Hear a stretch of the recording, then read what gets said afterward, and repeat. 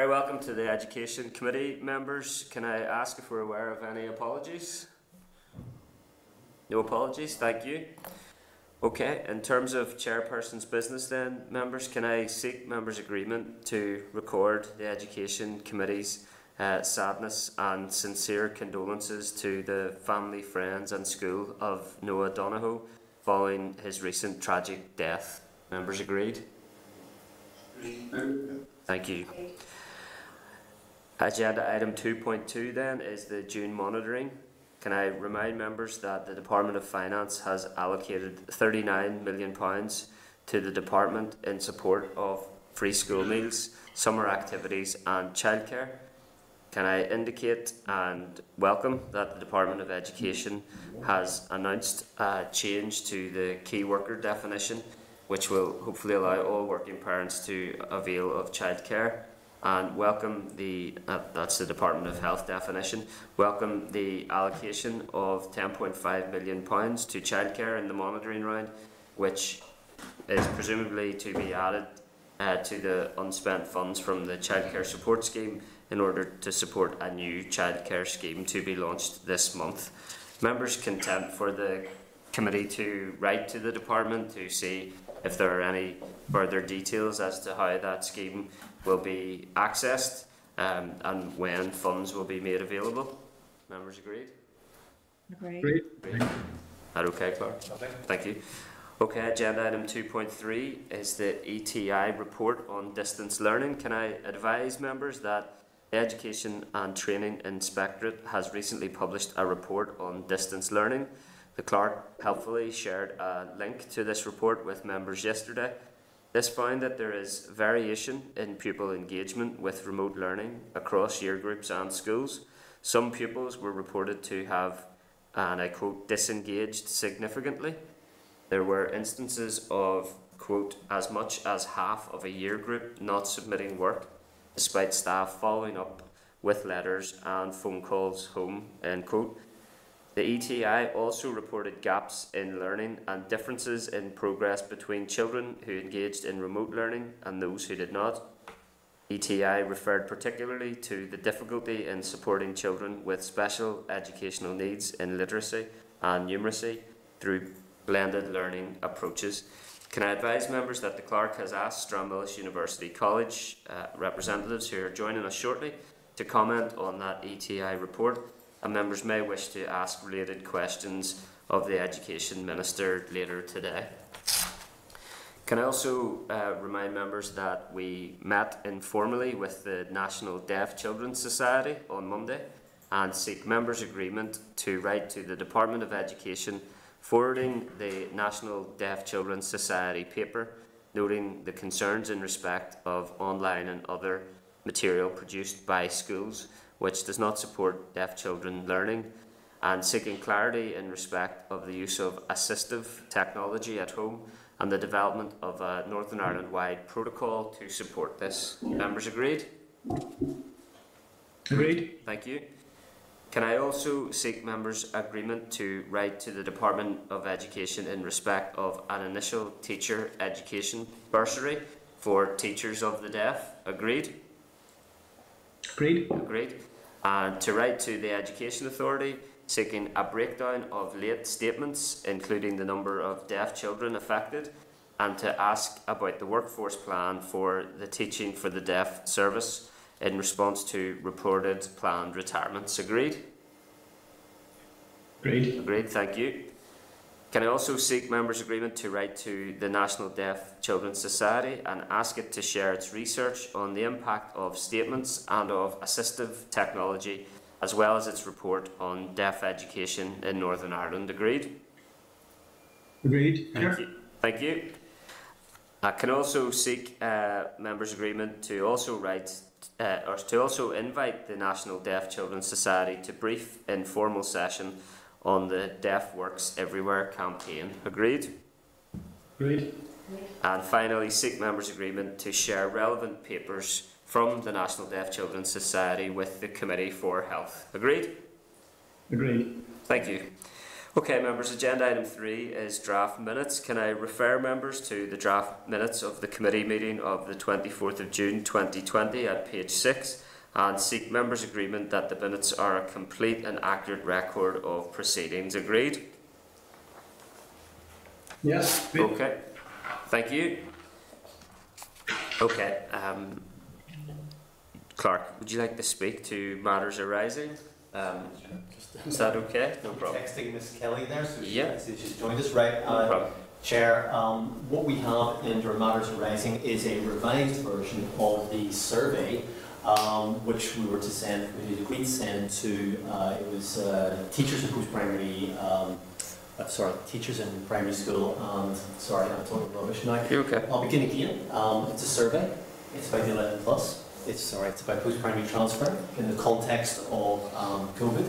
It was designed to determine the views of parents and perhaps their children around the preparations for post-primary transfer, sort of in current context and more generally. I think the idea was that we would have that survey, and then there'd be another one for teachers, maybe timed a bit later, because this is not a great time to ask teachers any sort of difficult questions because they're preparing for the end of the year. And that, as I say, we'd follow that survey up to parents and young people with a survey for teachers, maybe around September time. But what I suggest, Chair, is that because time has made fools of us, we've managed to get to the end of the session, which is quite surprising. What I would suggest we do is take on board the suggested changes that have been tabled. Members are happy to do that, and then maybe defer this to when we meet again in August, and then at that time send out maybe 3 surveys, which would be quite similar. One for parents, one for children, and another one for teachers, just on this subject of post-primary transfer, the COVID context, which may well have altered by then, and the general question of, as I say, post-primary transfer. Chairperson. Thanks, Clark. I think those are all helpful suggestions. Can I throw a spanner in the works and suggest that we might be able to attempt agreement on that and expeditious action of that next Wednesday? Even if we attempt it, Clark, and if indeed it proves bridge too far and too short a time period to turn it around, then we can revert to the suggested timescales. Our members will have in their packs, just to supplement the helpful guidance that we have received from the clerk, a cover note from the clerk at page 13, a revised draft version of an online survey at page 14, suggested revisions to the survey at page 3, and a proposed way ahead there from the clerk in terms of deferring consideration until we meet again in August with an approach of a parent-child survey and a teacher survey to be promoted. But my only request is that we might endeavour to consider those in a way that we might be able to agree in a bit more detail next week, and perhaps giving us an opportunity to have some type of survey in July and August. Just be slightly concerned that if we wait to August that the timescale on this may be slightly too delayed. Members wish to come in? Daniel? Yes. Yeah. Yes. Thank you, Chair. I'm conscious, first of all, you've said that we're going to look at this beyond today, but there's just some things in this survey that concern me, things that don't make sense. For instance, if you look at question 9, fourth additional. Daniel, just to remind then, the online survey is at page 14 of our packs. Clark, is that right? Yeah. Yeah. Okay, Daniel, go ahead. The fourth additional question doesn't make sense. Schools only use admissions criteria when they are oversubscribed. Undersubscribed schools don't need to apply them. Is that what it means? Apply them? Yeah. Is this in the survey or the proposed changes to the survey? This is the proposed changes to the survey. Okay. Sorry, I'm not brain dead from last night, but it's the question 9. proposed changes at page 2. Yeah, some of it don't make sense. Sorry. Okay. And then Clear what the member is referring to. Is he in the table pack or the meeting pack? that's in the table pack. Okay. So There is no question 9, so I'm not quite sure. Question 9 is in the pack. Yeah. So I'm kind of confused. Okay. Sorry, down here, it's the 4th additional question. It doesn't make sense. 4th additional question in the table packs. Question, which was the additional questions. All right. Okay. I see what you're saying. Okay. So Yeah. within. Okay, I've got you now, Daniel. So on page 3 of table pack, online survey amendments, there is on the second page of that, so actually on page 4 of table amendments, there is suggested additional questions, and the not numbered, but the 4th additional question: should all post-primary schools be required to use the same criteria to decide which pupils to admit if they have more applications than places?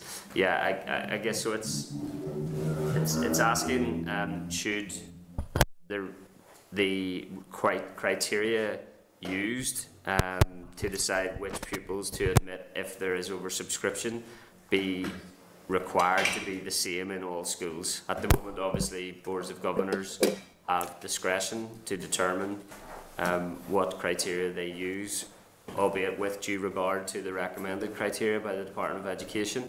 So it's a variant on the question before that, I guess, Daniel, which says should all schools be required to use the same admissions criteria in full stop. This is the same admissions criteria if there is oversubscription. Does that make sense, Daniel? Well, here I'm suggesting we take a week to review these suggested questions and see if it's possible to agree the survey next week with a view to publishing it over the summer. As it stands, if we wait until August, then obviously the schedule rolls on quite significantly. No, I agree that we shouldn't wait to August, Chair. I think we do need to address it, but just some of the things that just don't make sense. If schools are undersubscribed, there's no need for criteria, I'm assuming, so it doesn't make sense. But okay. There's another point. Another thing identified is the rationale behind singling out the 6 criteria for post-primary schools over and above all the other schools. Just what rationale is used for that? Where is that one again, Daniel, sir? Yeah, that's Page 4, I think he's on. Page 4. What? It's the 6 criteria that's proposed for post-primary schools over and above all the schools, the criteria the other schools use. So it doesn't. I'm just wondering what the rationale is for the use of that. For the admissions criteria? Yeah. That admissions criteria is the recommended Department of Education admissions criteria. That's why it doesn't make sense. Well, have a review of those, and by all means consider whether or not they can be included in the actual survey. But as I said, I think we should take at least another week to consider some of those, and indeed, if we find some of them are not suitable, then we can absolutely say so. And Chair, I'll draft up a few of the things that I have and then send them over, sure, and then we can just send them over to you. Obviously, next week is our final opportunity to have an agreed survey that could be released during the summer prior to effectively the start of next term. So, if members are content to give that due consideration between now and next Wednesday, and as the clerk has reminded us previously, ideally any new additions and suggestions, given that it is the last Wednesday for consideration, would need to be with them by Thursday, ideally, clerk. Yeah. I think if sooner than that would be better, because if you want me to what I would like to do is just redesign the questionnaire if I possibly could. Also, members, usually the last meeting of the session is kind of action packed, so we'll need to set aside time for this then to talk about it. I would also just reiterate, I really don't think it's a good idea to try and promote a survey about education over the summer in Northern Ireland. I think the stakeholders will have a lot to say about that, whereas if you wait to September, it'll be different. They'll be in a frame of mind, but also just previous experience.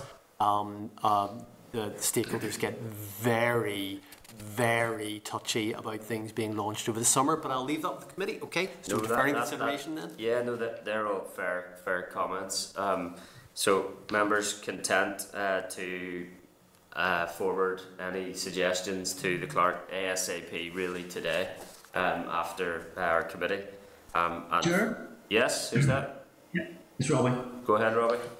Thank you, Chair, and thank Peter for the work on it. I think it's a really important piece of work that we do. Just probably for Peter for pulling this together for next week. Slightly difficult, and I think Daniel fell foul of it there. It's difficult to look at the example that has been put together and then to go to table pack and in a separate document and be on star leave and do 3 different things and talk about the same issue. Is there any way of just pulling that together? Because I had issues with questions 4, 5, 6 and 7, but they were addressed in the table pack to some extent. So it's just about so we can look at the same thing, to know where the changes are being promoted and stuff or are put forward as potential changes. So as the chair has indicated, if members send me, this is tabled information that the chair sent to me about a day ago, so that if members will send me what changes they want now or very soon, I'll then work that into a questionnaire. I think it's going to be more than one questionnaire because this is now focused at a couple of different groups. So so if you can send me something, then I can put something in the pack. There's only one thing to look at, and then you can say yay or nay when you have it in front of you. Brilliant. Thanks, Peter. Thank you. Fair enough. Okay, members, thank you. Content, Clark? Yeah. Okay, members, move to agenda item 5 then, our Stranmillis University College oral briefing on distance and online learning.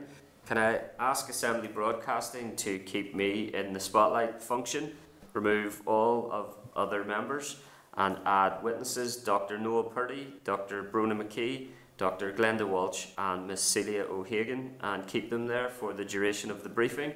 Can I also ask members to note in your meeting packs a briefing paper from the committee clerk at page 18, a briefing paper from Stranmillis University College at page 23, and a copy of the report on its recent online survey of homeschooling at page 47.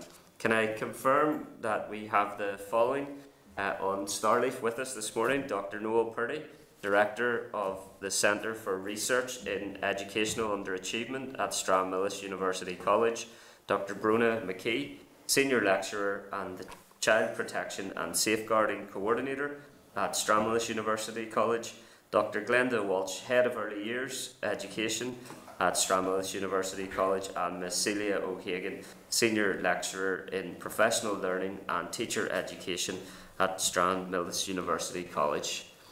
Everyone with us there? They are indeed. By way of welcome, can I say that during lockdown, those of us with school-aged children and right across Northern Ireland have transformed our homes into offices and classrooms, and we've done our best to manage new technology and new roles. The department's guidance to schools appears to indicate a somewhat greater role than usual will be required going forward for distance or blended learning, and this seems to mean continued use of more online materials and software. The recent ETI survey shows a concerning variation in online engagement, and it's therefore extremely timely to have experts from Stranmillis University College to advise the committee on the state of play and the issues of concern in this regard. I warmly welcome the team from Stranmillis today and would invite you to make some opening remarks for perhaps 10 to 15 minutes, followed by questions from members. Noah, would you like to make a start? Yes, thank you. Good morning, Chair, members of the Committee for Education and colleagues. And thank you for the invitation to come along today to discuss the challenges associated with providing blended learning provision as part of the Restart Programme for Education, including online safety considerations for pupils. You will have received our written evidence, which I'll refer to in a moment. But first, let me introduce myself and my 3 colleagues from Stranmillis University College. My name is Dr. Noel Purdy. I'm Director of Research and Scholarship and Head of Education Studies at Stranmillis, where I'm also Director of the Centre for Research in Educational Underachievement, a centre which has led a major parental survey on homeschooling experiences during lockdown, and also produced a series of blogs over recent weeks covering related issues and concerns, as we prepare for the educational restart. Dr. Glenda Walsh is Head of Early Years Education at Stranmillis. She's a leading expert in the field of play and playful pedagogies in early childhood and primary education. Glenda has been involved in many major research projects, such as the longitudinal evaluation of the Early Years Enriched Curriculum project in Northern Ireland, and she also headed a major project on examining pedagogy in early childhood education for the Department of Education in the Republic. Dr. Walsh led the team that carried out the homeschooling survey for us and has written about early years considerations during the restart. Dr. Brona McKee is a senior lecturer and the Child Protection and Safeguarding Coordinator at Stranmillis, where she also chairs the Child Protection and Safeguarding Committee. Brona is an early years specialist with a background in social work. She lectures at undergraduate and postgraduate level on childhood trauma, adverse childhood experiences, and adverse community environments, trauma-informed practice and early intervention and prevention. And finally, Ms. Celia O'Hagan is a senior lecturer in professional learning and teacher education at Stranmillis. She also leads the college's mission for widening participation and coordinates the college's online Master of Teaching provision for in-service professionals and learning leaders. Celia has worked within professional teacher education for over 20 years. And during this time, she's led many online and blended learning courses, including the recent heavily oversubscribed professional development course for teachers on remote teaching and learning. By way of brief opening remarks, I would refer members to the written evidence, where we have structured our considerations into 4 sections, each one led by a member of the team based on our respective areas of expertise and relevant to the subject matter today. So in order and going through the written evidence, these are, first of all, technology enhanced learning and blended learning post-COVID-19, and that was led by Celia O'Hagan. Secondly, challenges in relation to safeguarding practice, including online safety in a blended learning approach. My colleague Dr. Brona McKee has led on that. Thirdly, early years curriculum and pedagogy, led by Dr. Glenda Walsh. And finally, acknowledging and bridging the learning gap, led by myself. The current COVID-19 pandemic has resulted in most children and young people learning at home in Northern Ireland since the 23rd of March, and actually in the case of special schools, it was really a week earlier than that. A range of research studies in Northern Ireland and elsewhere in the UK, including our own, indicate that experiences of homeschooling have varied considerably due to differential family circumstances, including internet access, ownership of appropriate internet-capable devices, parental employment status and work patterns, parental confidence and ability to actively support home learning, quality and quantity of learning resources provided by schools, children's special educational needs, lack of individual differentiated learning support, and challenges in providing pastoral support to facilitate mental health and well-being among pupils. The foremost concern for the restart in August-September must of course be the pastoral care and well-being of our children and young people, and indeed the workforce. Different pupils within the same class will have had very different experiences of the lockdown period. They will also have varying levels of coping skills and resilience in dealing with those experiences. Greater awareness of those experiences, as well as existing adversities and how children are coping, will be very important. Physical safety is of course important, but relationships are key and essential to help children rebuild resilience and connections. Children will struggle to learn when they do not feel safe. Therefore, there's an urgent need for school staff to ensure that children are not only physically safe upon their return, but that they are emotionally safe as well. In the early years in particular, the importance of adopting a playful approach is acknowledged as central to providing therapeutic opportunities for socialisation, interaction with peers, communication and the expression of emotions, while making maximum use of the natural and outdoor learning environment as a safe extension of the indoor classroom space. While prioritising the physical and emotional well-being of pupils, there's also a need to provide appropriate, differentiated and targeted learning support for those children who were unable to learn effectively since the 23rd of March. Some of this can be achieved through whole class differentiated teaching, but it's likely that additional one-to-one or small group time will also be required in some cases to ensure that no child is left behind and that the lockdown learning gap is bridged effectively. In all cases, children need to be provided with encouragement, support and reassurance.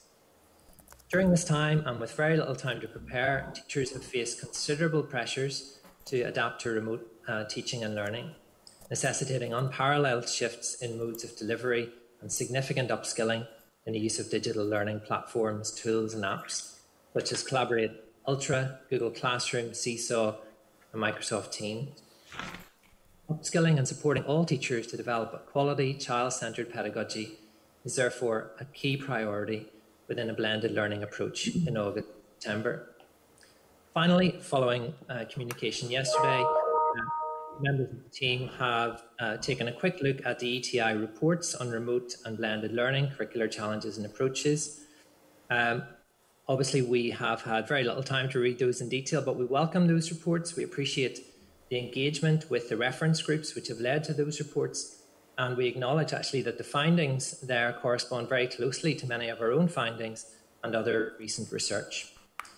Chair, we're very happy now to take your questions on all four of us in our respective areas. Thank you. Thank you very much indeed, Noel. We're extremely grateful for access to your expertise today and for all the work that you're all doing in those various extremely important fields. Could I maybe start with just a hopefully very straightforward question and ask you what is blended learning?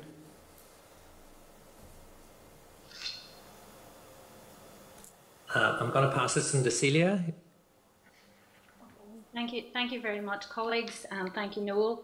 It's an interesting question, Chair, and it's one that is coming to the fore even more in recent months. Blended learning is effectively what it says. It's this idea of blending learning in terms of a hybrid approach, and so it's a percentage of contact with pupils or learners that is face-to-face. Obviously we're alluding to the fact that we are returning to school, and even if we have, in the unfortunate situation that we're in, a part timetable, there will be a percentage required of support online as well as the face-to-face modality. So effectively it is a hybrid contact with pupils and teachers. Okay, thank you. And what is the current extent of the continued professional development and training available for teachers in blended learning?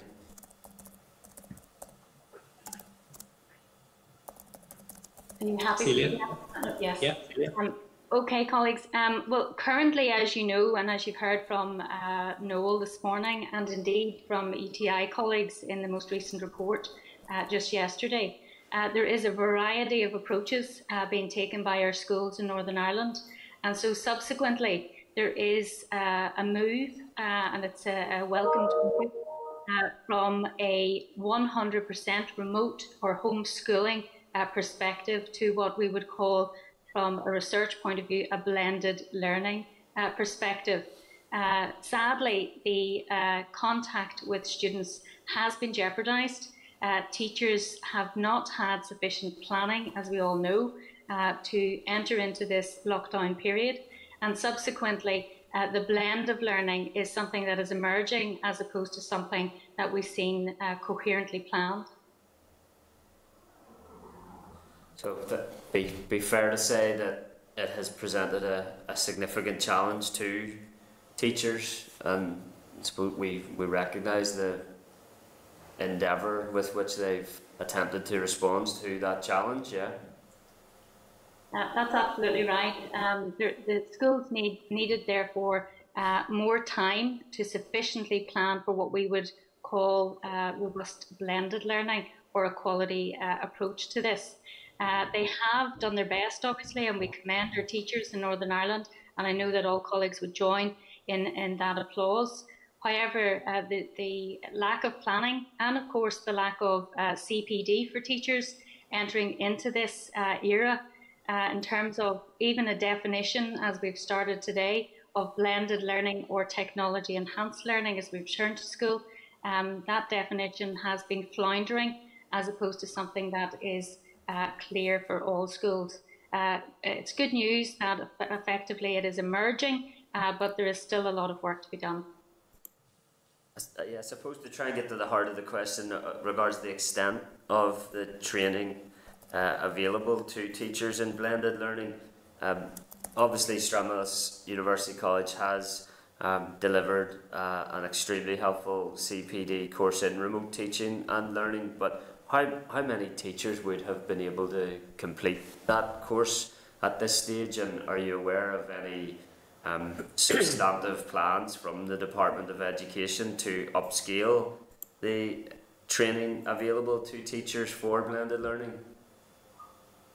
Okay, well, the course chair at Stranmillis University College was offered as a response at a time of crisis in Northern Ireland, and we did receive almost 1,000 practitioners' interest in the course.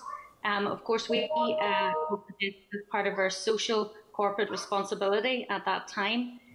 We have now worked with almost 400 practitioners across all sectors who have fully engaged with the online programme of learning offered to date. We also have more cohorts of interest emerging for the August and September period, and working with many of the stakeholders that have been mentioned indeed today, including Education Authority advisors, and of course those who are working with our hardest to reach young people in Northern Ireland, including those with difficulties.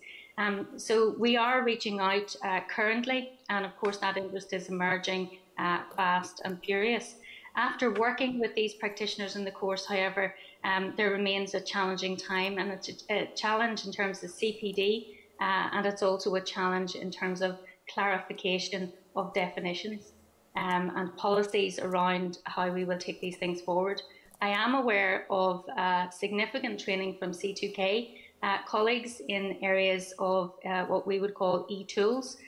So some of the packages and applications that my colleague Noel has advised members of today, platforms like Collaborate Ultra for live lessons, platforms like Google Classroom and the Google Suite, and of course Microsoft Teams and other platforms that are emerging of interest. There is an element of demand in these areas, and a significant contribution of time given from schools in upskilling in these tools. I suppose the main thing we would recommend in our evidence presented to colleagues today is that a quality approach is taken to this, and so post-crisis there is an opportunity to address this challenge in terms of quality pedagogy for blended learning, and when we're 100% back at school, a technology enhanced learning as opposed to just crisis band-aiding. We'd be really eager to stay in contact with you in relation to this. As we mentioned, some form of blended learning, at least in contingency, is going to be required, and indeed perhaps positively included in approaches to learning going forward. But final question from me before I bring members in. Obviously, technology enhanced learning requires access to technology. What ICT? What's your assessment of the extent to which teachers have adequate access to the ICT equipment that is necessary to be able to deliver that technology enhanced learning? I've received reports that teachers do not have adequate access to technology to be able to deliver that learning, but be interested to hear your views on that. The main challenge, Chair, seems to be around access as opposed to whether the technology and the tools are there.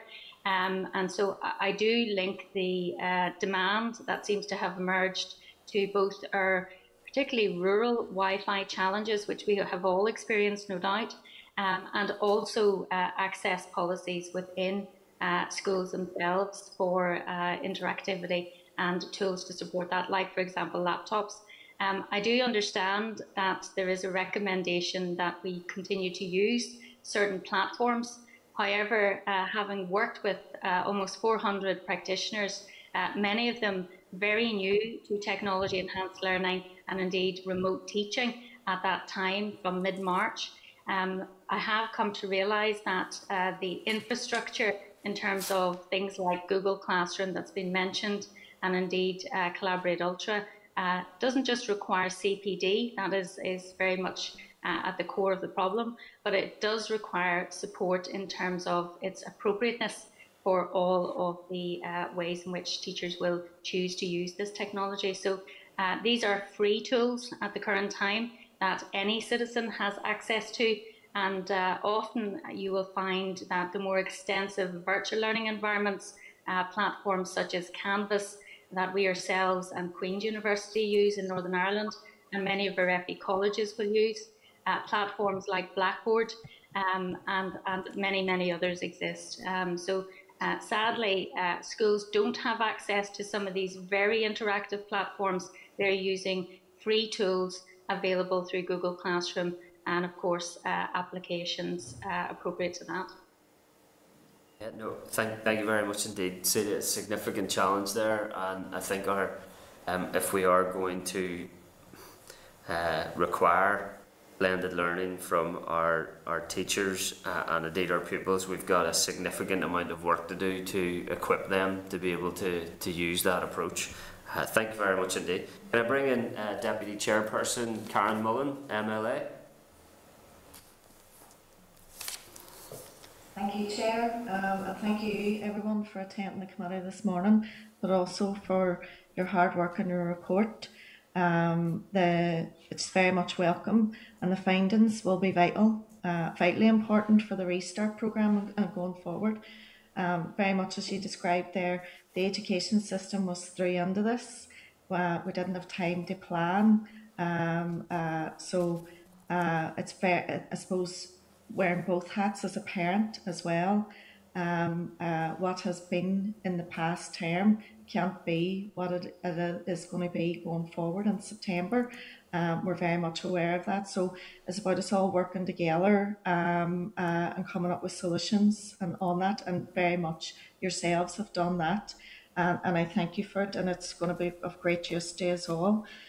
We already knew that those who were most disadvantaged would be the most disadvantaged, and that very clearly comes out in your report for quite a number of reasons. Poverty, household incomes down during COVID. Many children wouldn't have had parental support, access to devices, or printer or connected to the internet. And it was interesting to see the levels within the survey, because in March in the Chamber I had raised this with the Education Minister, particularly very early on in relation to even access to a device, internet in the home and printer. That has now been looked at and been rectified, but it was very slow in coming. So again, come September, we need every child connected up. We need teachers trained, confident in doing online learning and support. And it was good to see the high level of interest in your own training. But with all of the learning that is lost, which is very concerning, I would be more concerned at this stage about ensuring that our young people's mental health and emotional health is very much factored in. So I really welcome that in your recommendations, that would be number one, is prioritising pastoral care, health and wellbeing for young people. Do you think that the department would need to set pastoral care in as guidance, as well as all the other areas that they're working on at the minute? Thanks, Deputy Chair. Maybe I'll start on that one. Yes, first of all, in relation to disadvantage and disadvantaged children, that was very much a finding from our report. I suppose our report highlighted, above all, the wide disparity in experiences during lockdown. This was a parental survey with over 2,000 responses by parents, and I think probably that one of the major findings was that homeschooling has not been the same for every family, for every parent, for every child.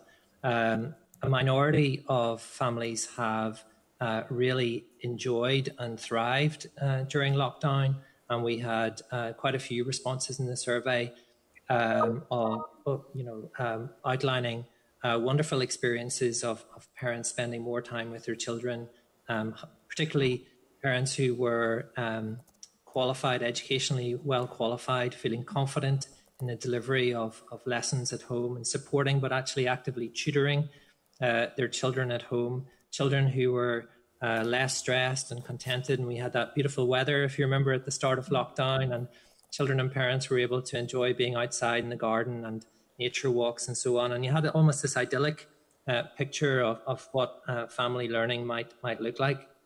But that contrasted quite considerably with the experience of many other parents, and in particular parents who were essential workers or key workers, who were often working long hours, longer even than usual, and struggling to find time and energy to devote to homeschooling.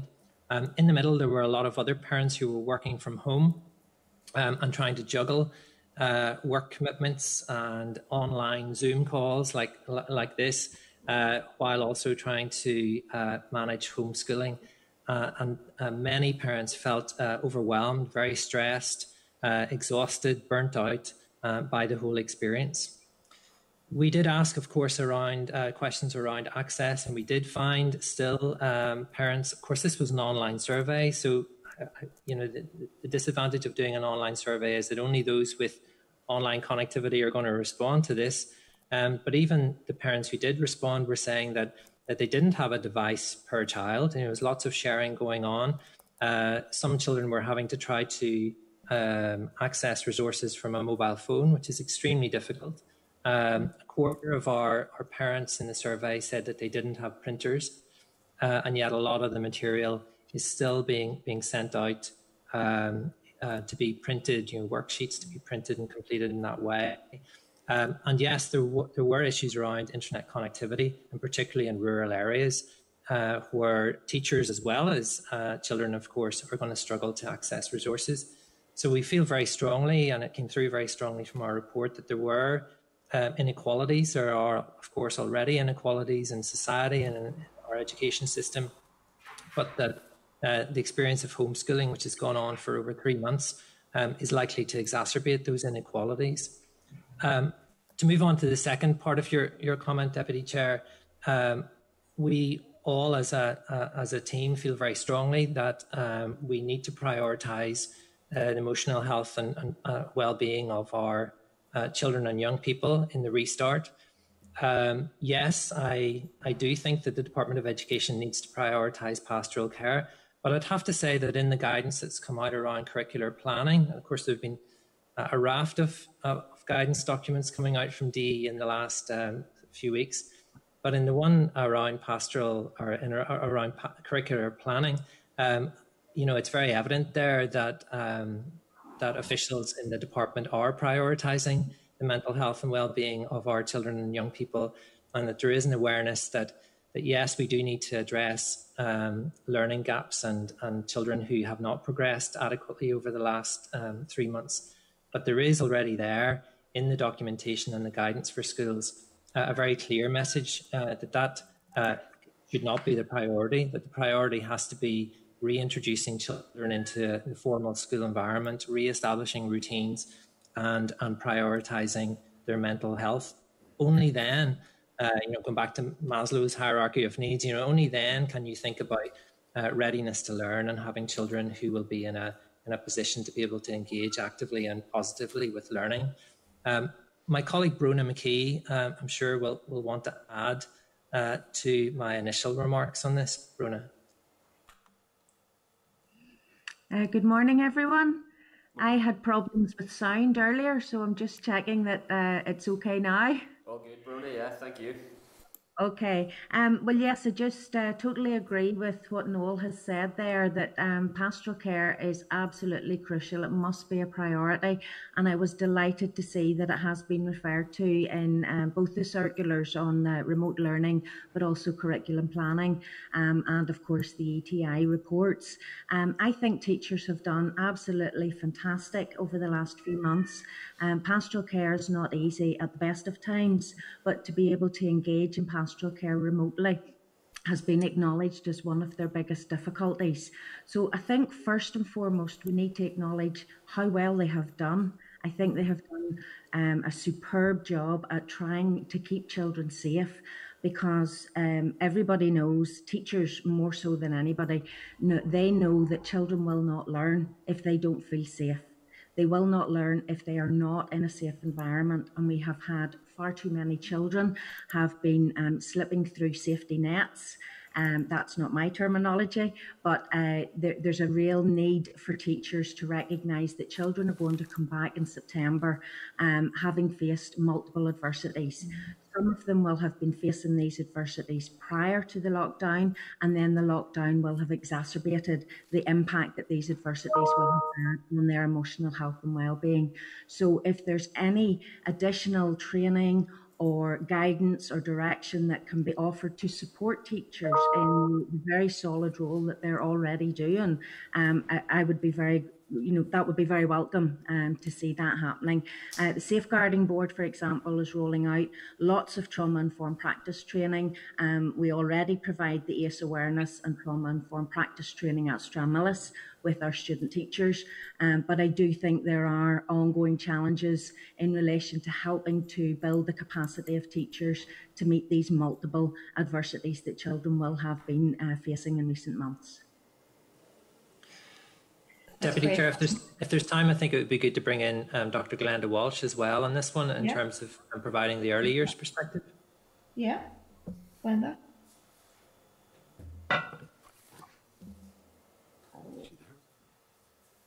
Glenda Weir. She must have dropped out.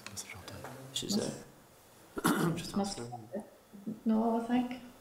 Oh, maybe Glenda has dropped out temporarily. No. But That's Glenda Weir. Glenda, can you hear us? Nope, that's her there now. I was emailing her. She can't get her camera working, so maybe. Okay, we can try and bring her back in after this question, Noel, if that's okay. Okay, I think Celia wanted to come in as well, actually. No problem. Yeah, I mean, if I could just reiterate, I suppose, to a certain extent, what my colleagues have already said about the importance of both safeguarding and, of course, pastoral care.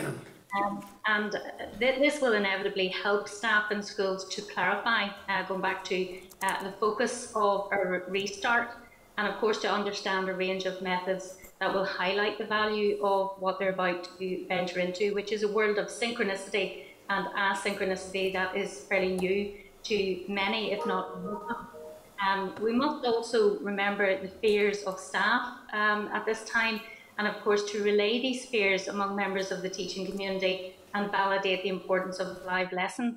We've seen in the report at Stranmillis, parents have called for more live lessons, and we are going to have blended learning or remote teaching for a period of time for at least some learners. But even where we have a part-time table, we need to support our staff across Northern Ireland schools in order to address this. But very importantly, if we are going to go forward with a blended learning approach, it is vital that teachers feel secure in this environment. And to do that, we have to secure the closure of the classroom doors virtually. We are used as members of the teaching community to our classroom door physically closing. And so there is this sense of who else can see and hear us in this virtual world. So we have to give them that security. And we also have to ensure that the lesson is cyber safe.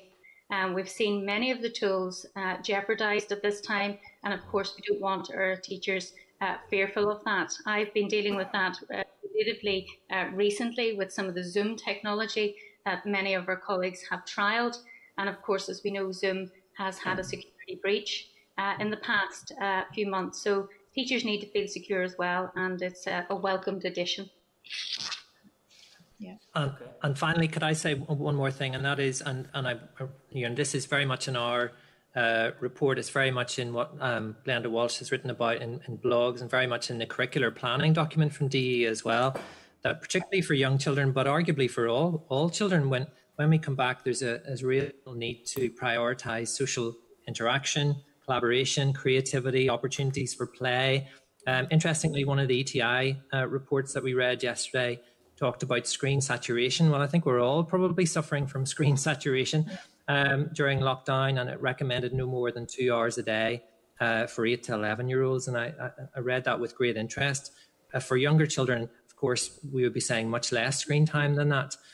So I think there's a major priority really coming back to encourage children to get back to socialising. I mean, many young children, if they haven't got siblings, particularly in the house, have really been quite isolated in terms of social interaction with their peers over the last 3 months. So prioritising that, providing opportunities, safe opportunities for face-to-face interaction, socialisation, learning to share, learning to play, learning through play. All those opportunities are vitally important when we go back. Yes, we do need to address, issues around attainment and children who have not been learning as effectively as others during the last 3 months. But really, our priorities have got to be in terms of the socialisation, social skills, mental health and well-being of our children. That's far more important. Okay, folks. I'm going to come in here just to remind us, I think we have a little over 30 minutes left. We genuinely could discuss these issues within significantly more detail with you. Witnesses, your expertise is greatly welcomed. If I could encourage members and our witnesses to be as concise as possible, given the time restrictions on us today, and by all means we'll seek to follow this working contact up with you. Karen, are you content for me to move on? Yeah, Chair. Thank you, Karen. We could talk about it all day. Thank you so much for all of that. It's great, thanks. Thank you, Karen. Robin Newton. Thank you, Chair, and can I thank Noel, Brona, Glenda and Celia. This is an extremely interesting report. I will be succinct, Chair. Could I just refer to one part where the studies appear to suggest that very few teachers have engaged in live lessons using the internet owing to poor access and reliability issues for the relevant platforms, and also owing to limited teacher knowledge of technical requirements and about how to design online lessons. And indeed, Chair, I think that it seems that from what has been said this morning that the Stranmillis recommends the prioritising of pastoral care and well-being and so on. And it seems that from what Noel said in particular, I think that there is a sync between what this report is saying and what the Department of Education have been sending out as guidance. But can I just ask the question, Chair, in maybe the next step down the line? What are the implications for today's situation in terms of the overall training of teachers at Stranmillis College for the incoming year and subsequent years? Given that I think we are in a very changing situation, that we're not going back to where we were of a few years ago. Thank you, Chair. Thanks, Rob. Thanks, Robin. I'll maybe kick off with that one. Well, clearly, yes, there has been a major shift in teaching and learning since March that has, catapulted every teacher in Northern Ireland into remote teaching and learning that nobody could have predicted even 6 months ago, let alone several years ago. And yes, of course, in relation to your question, Robin, there will be implications not just for serving teachers, for in-service teachers and professional development, but of course for initial teacher education as well. Looking ahead, and for initial teacher educators, of course, like ourselves, where we're all moving to a blended learning approach or remote learning in at least the semester ahead, if not the year ahead. And I think clearly there are implications for us in initial teacher education as well, that we will be looking at our courses, making sure that our teachers, our student teachers, are adequately prepared for the eventuality that this could reoccur. But also, let's not pretend that we're going to go back to how things were before March. Even though we will have more face-to-face and hopefully return to full-time schooling, there are lots of advantages which we've all discovered, I think, through remote technologies over the last few months. and I'm sure they will have enduring implications and consequences, many very positive consequences for how we do education, how we do teaching and learning in schools, even when pupils are back full time. I see my colleague Dr. Glenda Walsh has joined me again, so I'll hand over to Glenda if we can maybe hear, because Glenda leads our early years PGCE programme at Stranmillis. Yes, thank goodness I've got the camera working now, and hopefully the sound as well. So apologies for that. I don't know what was was causing the issue. So yes, I head up the PGCE at Stranmillis University College, and as we have only 15 students within our PGCE early years, we intend to bring the students back on campus as much as we possibly can in a safe way through social distancing. We also endeavour to make use of the outdoors as much as possible, because if we are advocating that the outdoors should be used in our early years settings, we also then want to encourage our actual student teachers to engage in outdoor learning as well on our beautiful campus. So we hope that the weather will be kind to us initially in some shape or form, but we'll all be investing in warm coats in that respect, and going outdoors to use the materials in our outdoor environment as well. So the majority of our teaching for our early years PGCE will be done on campus as much as possible from September. There will be the issue of placements, of course, and we certainly will have to work with the schools in that respect. We are hopeful. We have been in touch with quite a number of our nursery principals, which is the first placement for our PGCE, and we are hopeful that we'll be able to gain 15 places. The students might have to travel a little further than what they're used to in that respect. But if that is not possible and another spike were to occur, well, we would have to work around those things and be creative in our thinking and make use of remote learning as much as possible. But we are optimistic that things will go ahead and that we will be able to have face-to-face teaching and our placements as normal. Celia, I think wants to add something as well. Yes, I mean, we have a module which we have extended through our social corporate responsibility, which is dedicated completely to blended learning and technology enhanced learning. And so that programme of training is available to all teachers in Northern Ireland currently. So we have seen the flurry over this crisis period. And of course, we have had a waiting list to come to Stranmillis online. The complete study programme is supported through the experience of being an online student themselves, which is vitally important to this new pedagogy. Alongside that, we of course have had a huge PGCE students are currently studying that module with us as part of their graduation period, and of course we're very welcoming of those students. Pardon me. We have as well in the college some professional learning modules which we are looking at alongside some of my colleagues for initial teacher education, and of course the opportunity to extend that to our undergraduate student teachers at the college is now something that is of particular focus for us. Many of our programme coordinators, primary, post-primary, are working alongside us to look at the potential for that to integrate. So, for example, in September, there will be a module that is offered to many of our student teachers online. So as we are integrating back to college life, as Glenda has said, we do envisage some online programmes to support blended learning and, of course, this new evolving concept of technology enhanced learning for schools in Northern Ireland. Thank you. Okay. Sounds like busy days for Stranmillis. Thank you, Robin. Thank you. Can I bring in Daniel McCrossan? Can you all hear me okay? Can indeed. Go ahead.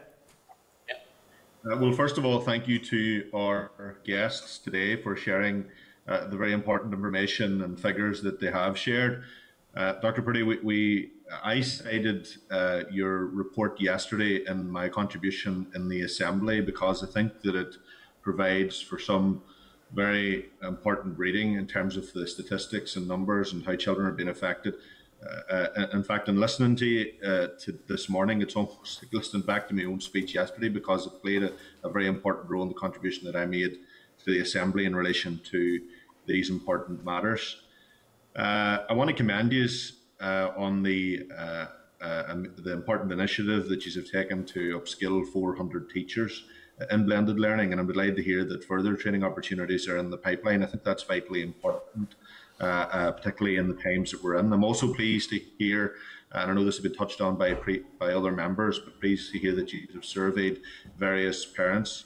And my concern was that those who wouldn't have access to devices, and I know you've touched on this, their views wouldn't have been reflected in the survey, but I know Dr. Purdy and your colleagues, you have touched on that already, and I thank you for that. It is a worrying situation indeed, and we strongly put that to the Minister yesterday.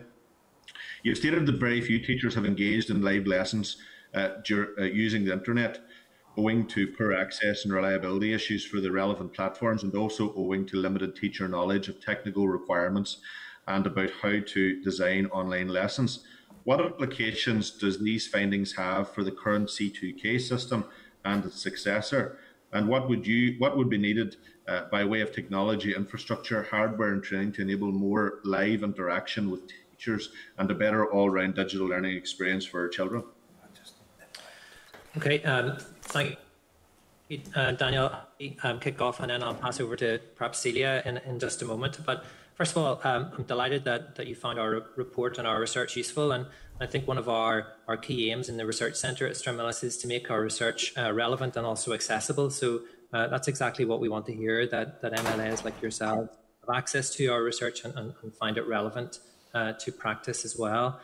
In terms of live access, what we found in our survey was that there were examples, of course, of teachers who were connecting remotely through live video. Now, we fully appreciate that there are concerns, that teachers have concerns about live teaching, and teaching unions have expressed concerns about that, and we fully appreciate that. What parents were saying, I think, in our survey very strongly was that their children were missing the sort of visual interaction with their peers, but also with their teachers. Particularly parents of younger children were saying that their children really missed their teachers, and there are lots of positives in this story as well. You know, they missed their peers, they missed their teachers, they wanted to see them. Putting worksheet after worksheet up on Google Classroom is not the same as seeing their teacher.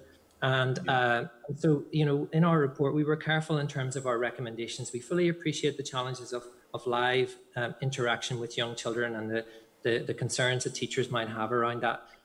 So there are opportunities for pre-recording of messages, and parents were not being unreasonable here. I know there's been some criticism of teachers, and we're not going to do that.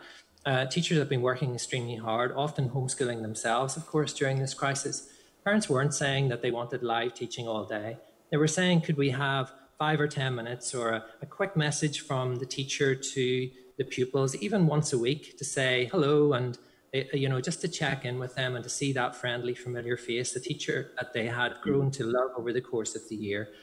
So that level of interaction is something which can grow. And what I would say is that our survey, of course, was done probably quite early on in the lockdown period. And I think actually teachers have grown in confidence and expertise during this process, during this crisis. There have been lots of teachers who have upskilled themselves, and we've had organisations, grassroots bodies like Blended NI, who have been formed over the last few weeks and have shared expertise and run webinars and really helped to develop teachers' confidence in this area.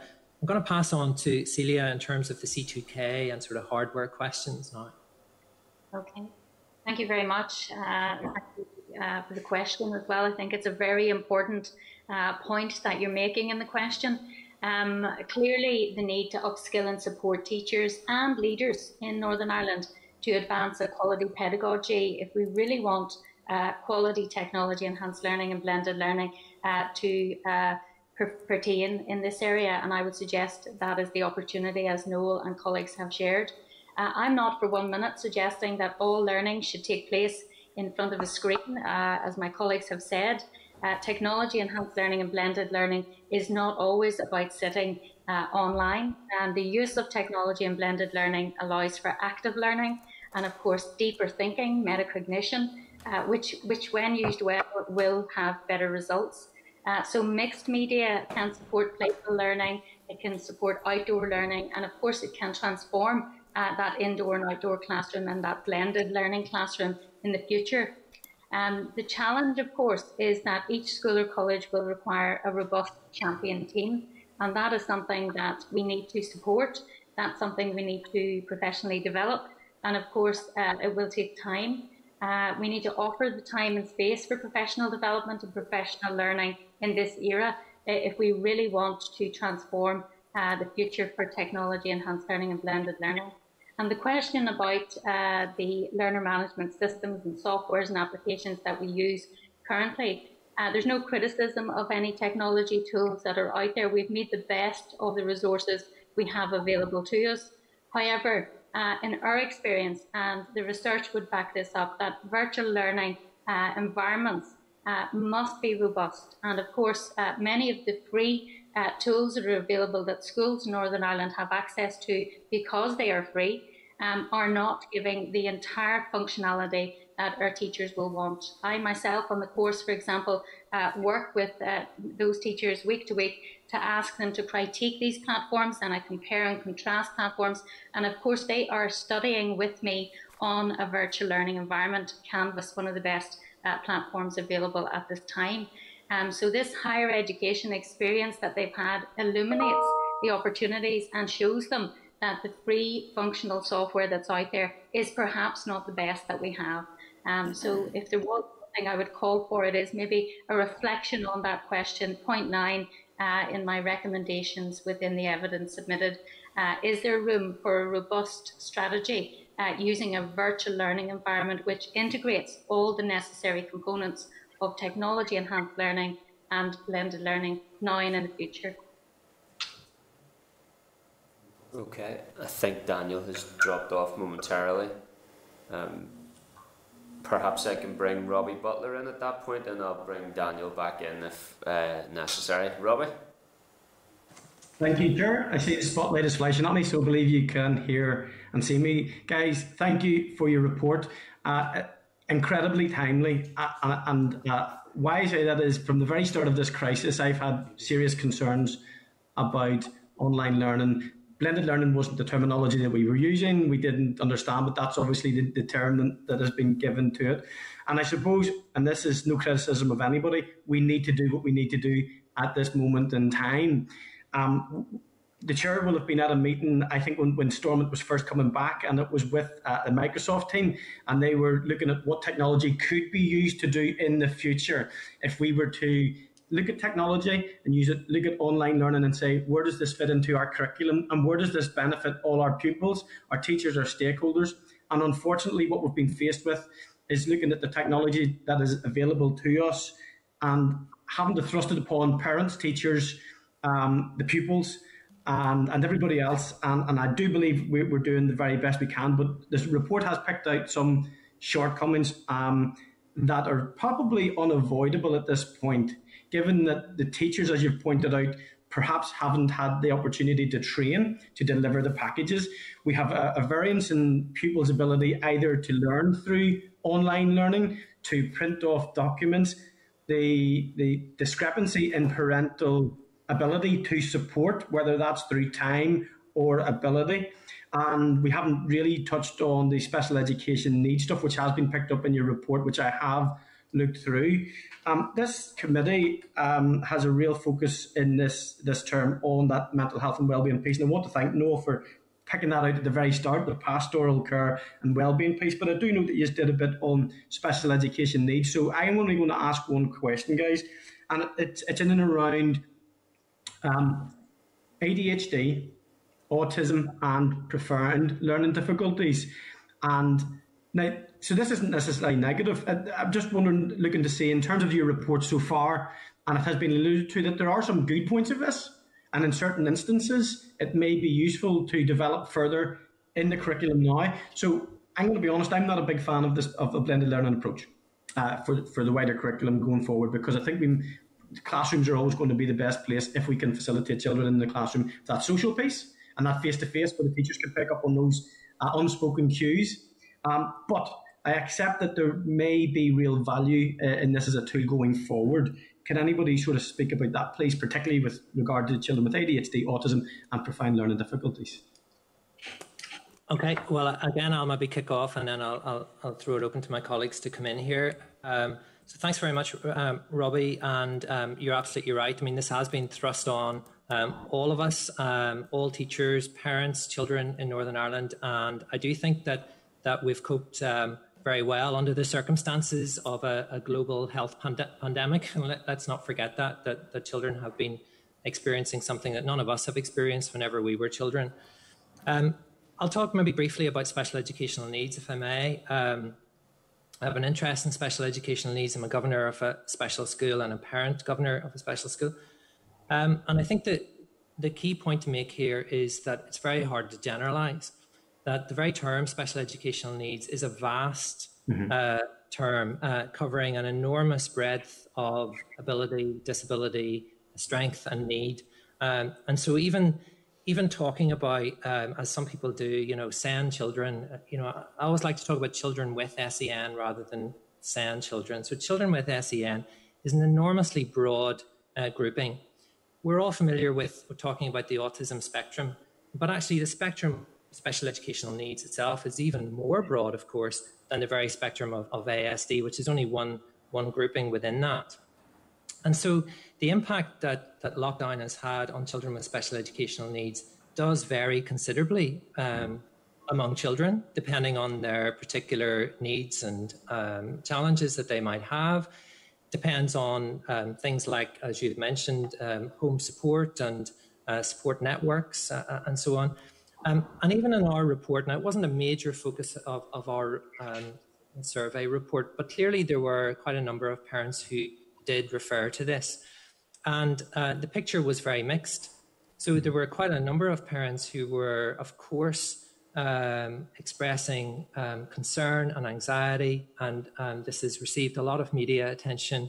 Parents who are at their wits' end, really, with children with very challenging behaviours. And of course, all the support networks were removed almost overnight for those parents, not just in terms of school, but in terms of respite care and therapeutic interventions, and everything was just removed overnight. So of course, many children struggled with that, and the parents, of course, as well. And I'm delighted that now, there's been guidance put out from the Department of Education around the restart for special schools and summer schemes and so on. And all of that, of course, is to be welcomed. There were, though, as you suggest, also some parents who actually said that their children with special educational needs were really thriving in the home environment. And some of them, I'm sure not all, some of them were children with ASD and ADHD who actually were really enjoying being at home, who were enjoying the less stressful, busy, less sort of populated environment of the home. Some of these children really struggle with the socialization and the unpredictability of school environments and so on. So there are some children definitely who have benefited with special needs, who have benefited from being at home, and their parents were actually expressing concern that their children might struggle with being reintegrated into the school environment. Of course, many children with autism in particular love routine, and they find it difficult. Any sort of upset to a routine can be really quite detrimental to their well-being for the short term. So for those children who have now adapted to being at home, for them to adapt again to going back into school is going to take some time. And I know special schools, but also mainstream schools are very conscious of that. So I suppose in short, then, in relation to special educational needs, it's very hard to generalise. There are children with severe learning difficulties, with profound and multiple learning difficulties, as you suggest, who have really struggled. But there are others who have actually adapted quite well to being at home. On saying that, may I share what you're saying? And as a parent myself, I'm looking forward to schools being open again in September. We are still very strong supporters of schooling, and we believe that children learn more effectively in school. But some children, it has to be acknowledged, that some children with special educational needs, albeit a minority, have actually really benefited from the safe, I suppose, cocooned and predictable home environment. I'm going to throw it open to colleagues. I'm sure others will want to come in. Celia? Noel, I'm going to have to cut us down in terms of our time scales here slightly. So if Celia wants to offer a very concise response, I'm really going to have to reduce our question time and our answer times. I'm really sorry about this, and absolutely we can return to these matters with you when possible to do so. Celia, would you like to comment briefly? I'll be very brief. Yeah, I mean, just in response to our colleague, technology enhanced learning, I purposely put into the addendum for you as a definition, because we at Stranmillis, of course, believe in the warm-hearted teacher and the warm-hearted teaching environment first and foremost. So blended learning or online pedagogy is certainly no replacement for that. That said, my recommendations are that we ask our pupils. As Noel has said, many will have different perspectives on this, including those with special educational needs. I have myself worked as a homeschooler and supported some special educational needs, so I understand, as other colleagues will, some of the challenges around that. So focus on the learners, what works for them. They have experienced this crisis, and they will certainly know what didn't work. Many of us as parents, of course, as well as teachers, will know what didn't work as well. There are some of those voices unheard currently, and I would strongly recommend we listen to those voices. Okay. Thank you, Chair. Thank you. William Humphrey?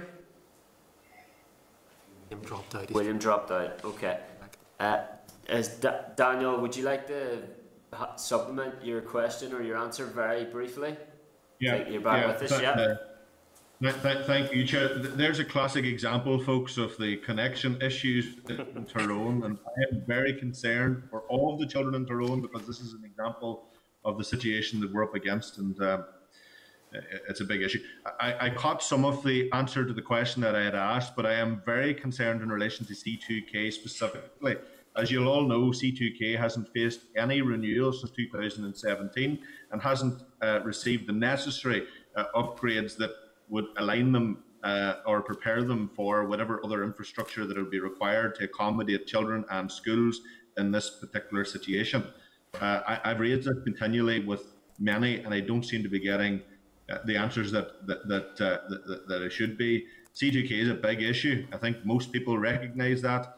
I have a genuine concern that come September, when the demand increases on that system, that it will not be able to sustain the level of demand and will crash out, just as I did in the middle of your answer. So that's the concern I have. C2K is a big issue. I'm just wondering if you have any comments on that, because it's a major concern in relation to blended learning, in relation to homeschooling as well. Okay, so is C2K capable of meeting the demand that blended learning could place upon it? Noel? I'm going to pass to Celia to comment on this one. Yeah, I mean, I'm not a technology expert. I'm a teacher first. I would call myself somebody who's interested in educational technology, so technology second. So I wouldn't in any way want to suggest that I'm giving an expert opinion on that. All I can say from an evidential point of view is that the 400 teachers that have been working with us to date, and indeed the services, Education Authority are working with us as well, we have experienced, and they have experienced, some difficulties within their remote access opportunities for functionality, and that has included access through some of the C2K platforms. Now, that said, I've worked myself with our C2K colleagues, and they are readily available to scaffold and support all teachers. We've made referrals where there's been some troubleshooting, and they've been instantaneous almost in responding, and we commend them for that. So I think everybody is working to maximum capacity to support this crisis, and I would accept what Daniel has said in relation to the challenges perceived, at least at this point, that perhaps will come to the fore. My strong recommendation, if it is of use to you, and I'm not a technology expert, is that a virtual learning environment is required in Northern Ireland. Okay. Yeah. Daniel, maybe that's something to raise with the department as well then, yeah? Can you bring your question to a close? Thanks.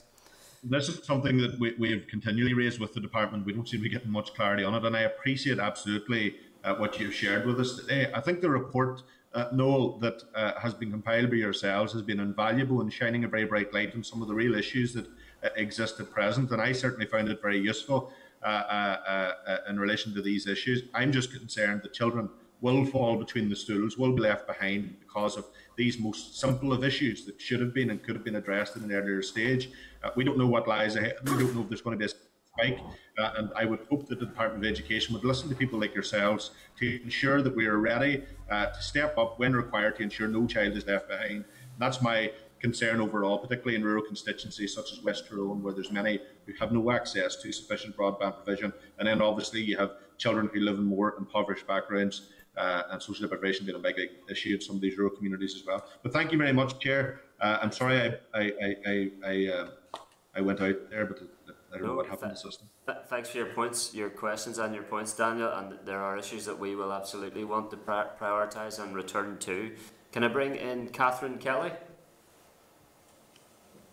Thanks, Chair, and thank you all for your presentation today and for all your work at this hugely challenging time. My question is in relation to early years. How do you think our childcare practitioners, and in particular our preschool leaders, can ensure blended learning for preschoolers, and what would that actually look like? And I'll just ask include another couple because I know we're tight in time. Has there been any discussion around training for childcare practitioners? And if there is, how can they access that? Glenda? Okay. Yes, just and foremost, just the question with regard to the blended learning. I would say very much the evidence is very much pointing to the fact that we don't want our young children sitting in front of a screen for the most part of the day, completing worksheets online, and that's definitely what we want to guard against. And so it's very much a short live session by the early years practitioner in terms of pointing to play-related activities that can be done, in a sense upskilling the parents to some extent as to how they can support play in the home environment, and then allowing children to engage in active play with their parents, either indoors or outdoors. So that's very much what's needed. And it's very much what comes to the fore within the evidence base. We want our children learning, young children learning practically. And so if they cannot be in the school context, then it's essential that we upskill parents to enable them to do it outdoors through the medium of the early years practitioners themselves. In terms of professional development courses, well, there have been a lot of professional development courses available to early years practitioners through shared education on the power of playful learning in practice. Now, those have been ongoing from really 2017 and have been widely available by early years practitioners, both within foundation stage classes, early years classes, and to some extent playgroups as well. So we do provide a hub facility within Stranmillis University College as well, in terms of going around settings and sharing expertise with them. And again, those courses will become available through a blended facility from September onwards. So we hope to support our early years practitioners as much as possible in terms of providing high quality playful learning experience in the school environment. And if the school environment or the early years setting environment is not going to be fully available to our young children, then at a blended facility through upskilling parents to enable them to deliver playful learning activities in the home. Thanks for that, Glenda. And just one other question. Are you concerned about the short period there is left to ensure that everything is in place? As we know, September isn't too far away. And how much engagement have you all had with the department on all aspects of Restart? Well, do you want me to continue, Noel, or are you coming in there? No, Glenda, you start, yeah. Well, simply just to say that I have great faith in our teachers in that respect. I think we have some very creative thinkers out there, and I know by being on a number of Board of Governors that they've been working very hard over the last few months to try and get things ready for the end of August, September, to encourage as many children back in school as possible, because our children need to be back in school as much as they possibly can. And so I know that they have been thinking of ways of creating a safe space in school, and then supporting then children when they are at home through that blended facility. So I do realise that there is just a number of weeks ahead, but it just they have been working hard already, and it's building on that experience. And I do think we have to be optimistic to some extent as well. I think in a crisis such as we have been experiencing, it's easy to become very pessimistic about things. And I think we have to realise that try to be as creative as possible to ensure ways in which we can get our children back into our early year settings and schools again as well. Okay, thank you. Thank you, Glenda. Thanks, Chair. Thanks, Karen. Yeah, training for parents, important point. Okay, can I bring in Justin McNulty?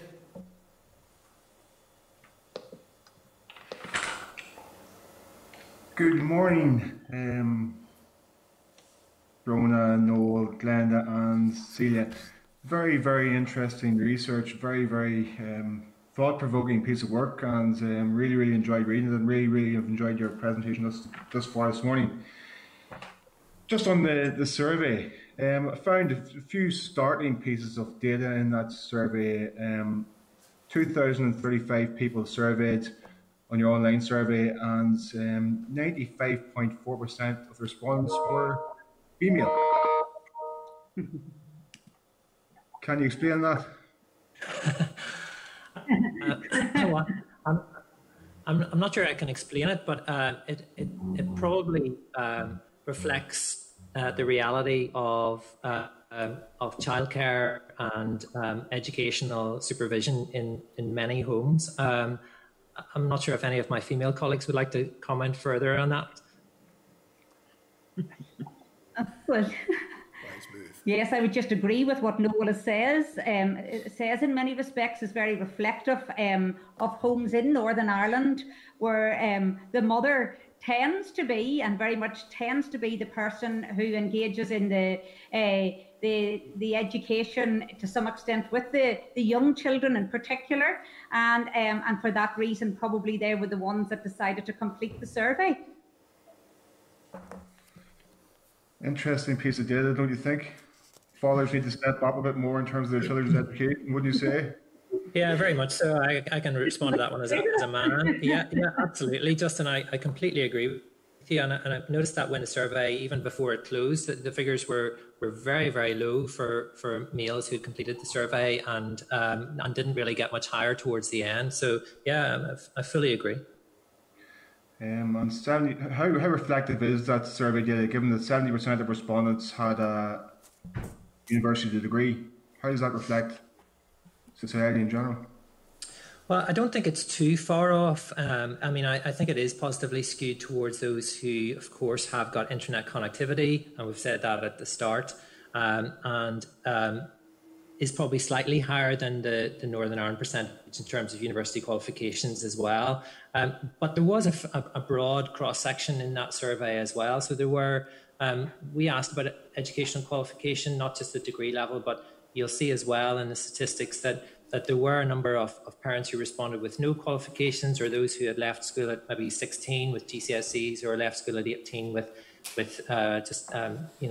A-levels or equivalent qualifications. So there was a spread there, but given the circumstances, as I said at the start, it simply wasn't possible in those early days of lockdown to go out and interview people on the street. That wouldn't have been deemed to be essential business, to go out in the street and find other parents. But we did try our best in terms of circulating it to some community groups as well, so that we could try and get a broader cross-section of the population but we were constrained, I think, by circumstances as everybody else was at that time. Okay. Another stat there, interesting stat, was 76.3% of children engage in homeschooling 5 days a week.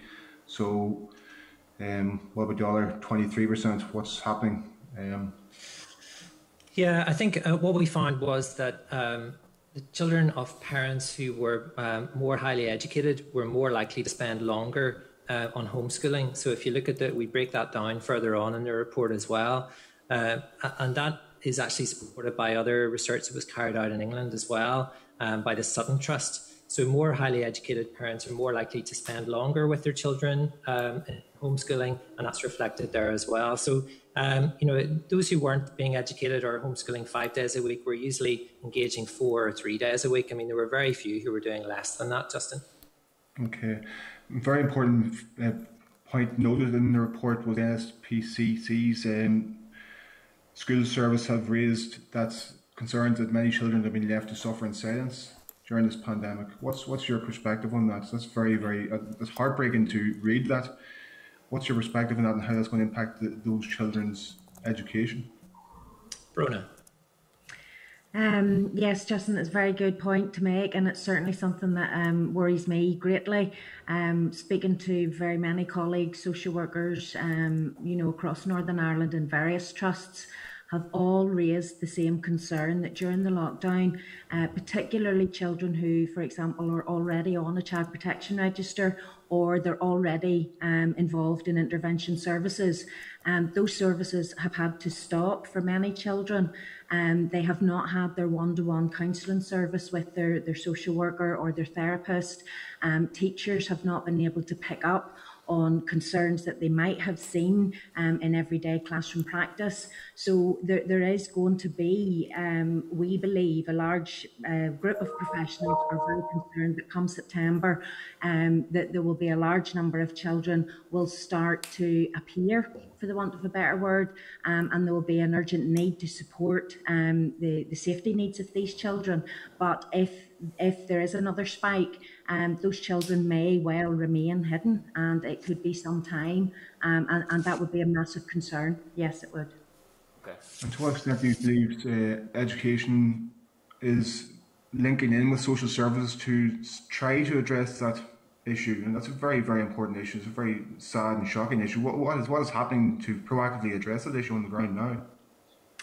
Well, in terms of practitioners, a lot of the interprofessional education webinars are trying to address that, and that's where they're bringing teachers, health professionals, as well as social workers, so that they can learn with each other, but also from each other and about each other, rather than just being told what the other professional role would entail. So it's about raising the awareness of what the other professionals are doing and what they can do, but also supporting teachers, signposting them, making sure they know exactly who's available in their area and what supports will be available for children that they might have any concerns about. It's going to be hugely challenging, and there's no getting away from that, but I think there is a massive need for more communication between the different professional groups, and certainly with our student teachers and our early childhood studies students, we do link in with social work students as part of their training, so that they hopefully will have a better idea of the importance of working together, even though they do have their own professional caps. Okay, thanks, Bonnie. But the learning piece is only one piece of it. The fact that some children are not safe in their own homes, that's just horrendous, and I think we all have a role and a duty to play in terms of addressing that, and I hope that you're offering your support to the bodies that they can make an impact there, make a positive impact, because it's just not acceptable. The last thing I want to say is very quickly, you've mentioned the importance of outdoor learning, and I love that from Glenda, and that's really important for the early years. Can that be moved up the scale for not just the early years, and also the impact of physical activity in learning, and how is that being melded into to help improve educational achievement? Well, yes, I argue strongly that outdoor learning can be moved beyond the early years. Very much so. As I've said earlier, we are trying to make use of outdoor learning for our PGCE students. So likewise, it can be used, if it can be used with young children and used with graduates, it certainly can be used throughout the whole spectrum in many respects. And I would be encouraging schools to avail of outdoor learning as much as they possibly can as we do move towards the new restart in September. We do know that the evidence base is very much saying that it's much healthier for children to be outdoors, not only in terms of physical activity, but also with the result of the whole COVID-19 crisis. The medical experts tell us that when children are outdoors, or when any of us are outdoors in many respects, that is more difficult to catch this thing. And so it's making use of the outdoors, and we very much emphasise that. Can you just remind me what your second question then is with regard to outdoor learning?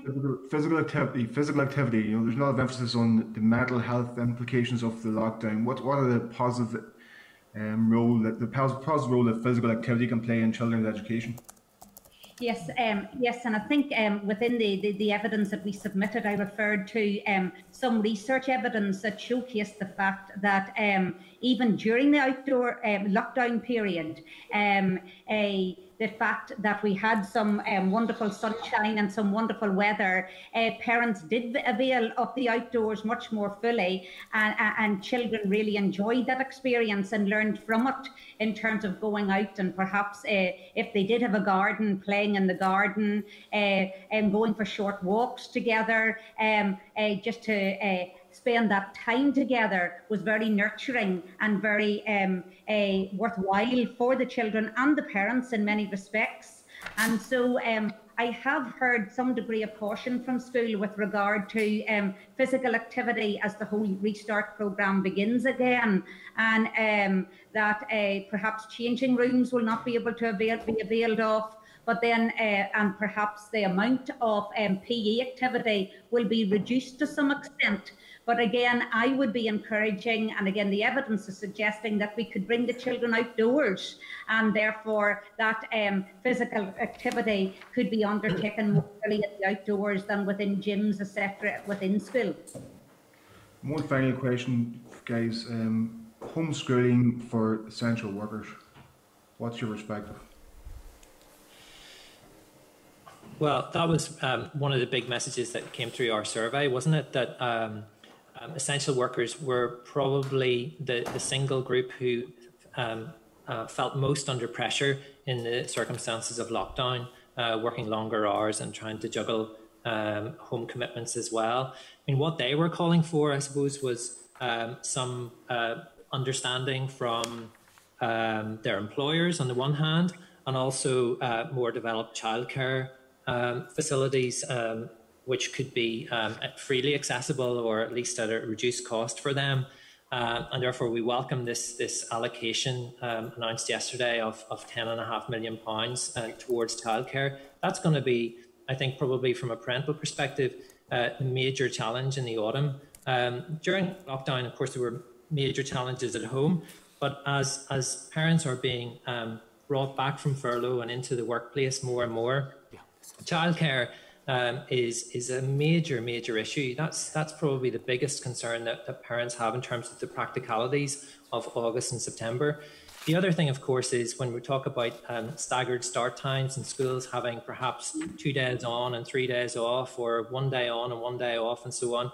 It's the sheer practicalities for parents like myself, actually, with children at different schools next year, trying to navigate through that labyrinth of complexity of which child is at school on which day and what time's their pick up and start time.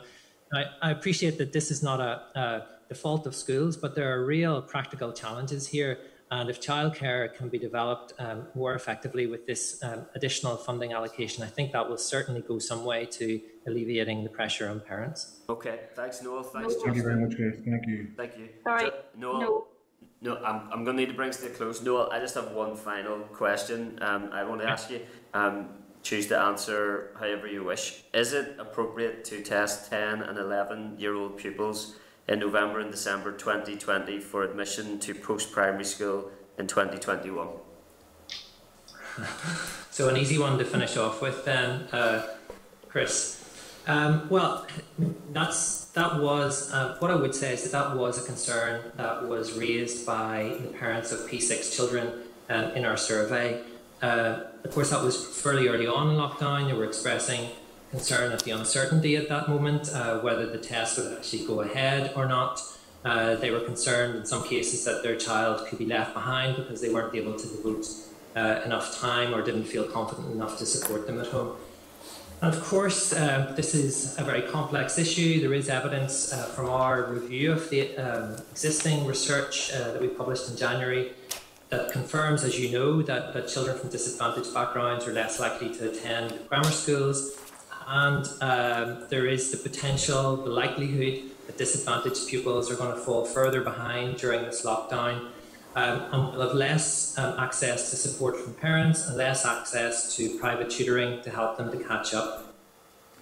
So there is, of course, all of those arguments on the one side. On the other hand, of course, this is an issue for boards of governors at grammar schools to deliberate on and to make decisions on. Some we've seen in recent days and weeks have taken the decision to suspend academic selection for this year, although generally in geographical areas where all of the, say, Catholic grammar schools have decided to work together in this.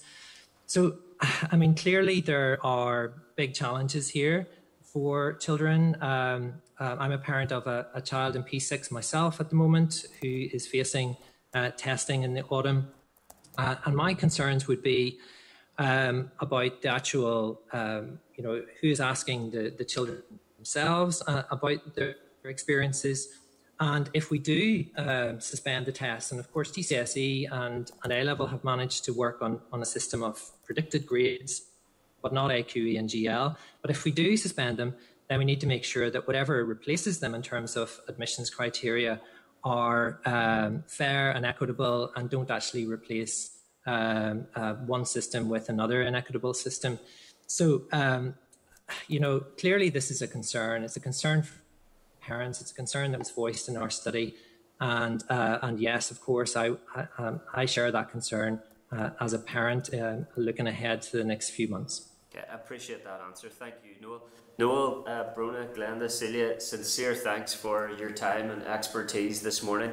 I genuinely hope that we'll be able to maintain that working contact with you, as many of these challenges are going to remain for some time, and it's important that we work together to respond positively to them. So thank you very much indeed for all the work that you're doing at this time. Thank you. Thanks for the opportunity. Thank you. Thank you. Thank you. Okay, members, we'll move to our next evidence session for today then with the Youth Work Alliance and Irish Medium Youth Sector. Have cover note from the clerk, page 146, Youth Work Alliance briefing paper, page 153, Irish Medium Youth Sector briefing paper at page 160, copy of EA funding scheme for regional and local voluntary youth organisations at page 162, EA report on Irish Medium Youth Work at page 209, revised regional youth development plan, page 254, priorities for youth document, page 290.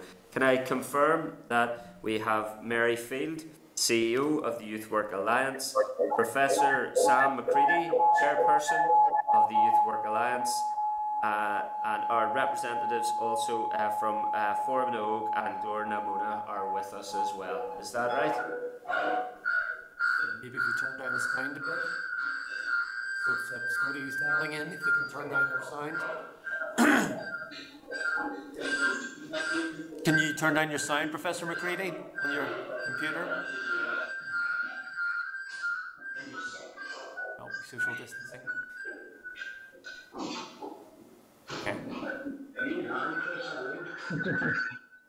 Is that any better? Is that any better? Just to turn it down a little bit further. Morning, Chris. Yes, I'm here. I think we're getting feedback from the two laptops. Okay. Maybe if you turn down the sound a wee bit more. Still getting it. That seems to seems to have addressed the problem. Yeah.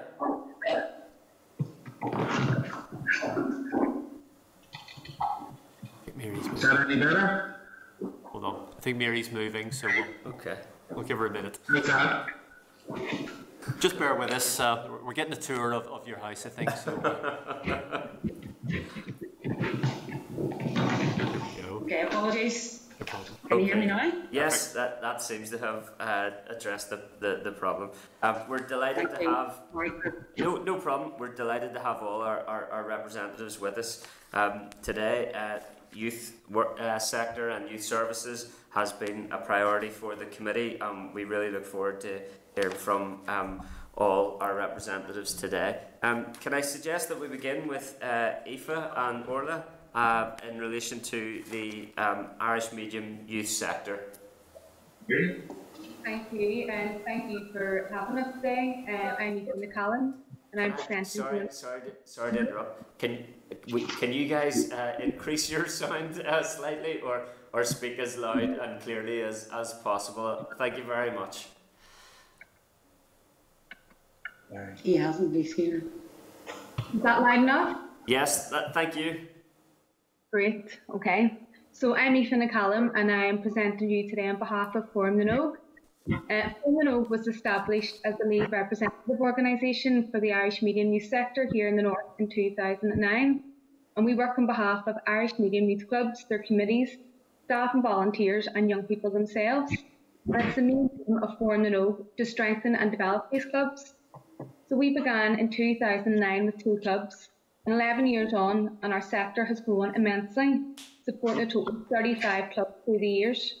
And all of these clubs provide youth provision to young Irish speakers, supporting the ever-growing Irish medium education sector, which now provides almost 7,000 young people, and a number that's expected to rise significantly. Our sector has been based exclusively on the affirmative action from the review of the Irish medium education recommendation 18 specifically, to provide informal learning opportunities for young Irish speakers, which is also echoed in priorities for youth. The implementation of the Education Authority's Irish Medium Scheme played a vital role in this growth, allowing developing groups to access up to 5,000 annually, which contributed to the programme and staff costs. This scheme, which has kept our sector alive, will no longer exist in the new funding scheme. Hello, my name is Urlia Viclinine, and I'm a youth coordinator with Glór na Móna, which is a youth and community organisation in Belfast. Currently, we deliver a wide range of youth work programmes across the city, delivering on 15 youth programmes per week with upwards of 430 young people engaging in our service. Under the new funding scheme proposals, most of our units across the North would fall under the non-targeted generic funding scheme, which excludes expenses for staff and costs. With the exception of one unit in the Upper Springfield area, the Irish Medium Youth Clubs feel that the specifications in their area currently are not fit for purpose for them due to their level of capacity. This puts most of our clubs, and most importantly, our young people, at risk of losing the service that they have been engaging in with for the last 10 years. Because of this, some groups have already accepted that they don't fit and therefore will not register with the EA. The specifications under the local projects stream have not yet been released, and at this time there is no certainty as to what that will entail for us. 13 of our groups who had hoped to apply and expand under the scheme are currently delivering in areas with no specification to apply to. A number of groups have provisionally planned for consortium bids, allowing them to deliver a full-time provision in particular council areas. It is now evident that we can't deliver across specifications, which means Irish youth clubs cannot enter into a consortium with another club. The remainder of our groups have planned for growth through the local area fund and anticipate of becoming part-time units with secured funding for the next 3 years, which would have allowed for major growth in development and capacity and workforce, enhancing all of our programmes. This would have been complemented by the Regional Strategic and the Regional Development Fund currently available. We welcome that there is a specification under the Regional Development Fund for the Irish medium sector, which ensures the continuation of the important developmental work. This funding is to support Irish medium youth clubs in areas such as governance, resource and workforce development. However, it will not allow for regulated activity. In recent months, a lot of planning has gone into preparing our sector for the new scheme, and that meant that most of our groups will not have the positive outcome that we had hoped for. Over the last 10 years, we have been pigeonholed into very small pots of funding, and it has hindered our growth and development. We have worked tirelessly representing and engaging our sector in numerous platforms, including that of the Regional Advisory Group, Local Advisory Group, every consultation and reporting mechanism with the Department of Education and the Education Authority. And yet, still our sector feels that its immersion needs are not reflected within this scheme, a scheme that we had waited for the past 10 years. So we're now in no doubt that our sector requires specific accommodation that will meet our needs. And for us, this was envisaged in priorities for youth and the regional assessment of need, which made specific reference to the legislative context underpinning youth work through the medium of Irish. And the new decade new approach agreement will include Irish language legislation that will also give significant weight to the unique needs of our sector. We're very aware that the barriers around the current specification extend to the wider youth sector, and a lot of groups face uncertain times. But in terms of the Irish medium youth sector, its groups and our young people, we're facing a loss of 43 sections across the region. That's 170 hours of face-to-face delivery with over 1,600 young people. This will in turn socially exclude and further marginalise these young people from youth work programmes that allow for informal learning opportunities through the medium of Irish. With the above mentioned, our sector faces a very bleak and uncertain future, and we've raised this with the Department of Education, the Education Authority and political parties, and I would like to take the opportunity to thank each one of them for the support over the last number of months. And we appreciate commitment given by EA to work with us on the matter, but the future of our sector as we present to you today is still very much in danger. Aoife, can I thank you for the work that you're doing as Regional Coordinator of Fóram Nóg, and Orlia for the work you're doing as Youth Coordinator of Glór na Móna, and for the advocacy that you are doing on behalf of the Irish medium youth sector today, and indeed to recognise the positive work of our Irish medium youth sector. Can I bring in members if they wish to ask any questions? Bring in Deputy Chairperson Karen Mullen, MLA. Thank you, Chair, and thank you, Aoife and Orla, for coming along this morning and presenting to the committee. Over the last number of weeks, I have engaged with yourselves and all the other groups in the Irish medium youth sector across the north, and I've heard your concerns, and you've touched on obviously the work that has already started with the Education Authority, and they have committed to supporting yourselves and all the groups in relation to the new funding model. So whilst we await the outcome of that work, I would like to ask these today, so aside from funding, what other issues or needs are there for the Irish medium youth sector in relation to continue to facilitate the growth that is required? Yep, so Karen, thanks very much. And yes, we very much appreciate the support from yourself and your colleagues in the last number of months. In terms of the support that we would need for the development, we really anticipated seeing specifications in local areas where our groups are currently operating. So our groups are operating, as you know, across the region. And if there had been specifications drawn up to meet our needs, such as the specifications that are for other groups to apply for that are currently providing provision, then this would have been transformational for our groups, that would have allowed for workforce development, training opportunities, employment opportunities, and most of all the service for the young people. Not 1 night a week, which we have been kind of pigeonholed into with the small amount of money that groups are receiving from the Irish Medium Fund, but it would have allowed for 3 and 4 nights a week in areas where the capacity's there, the young people are there, and the needs there.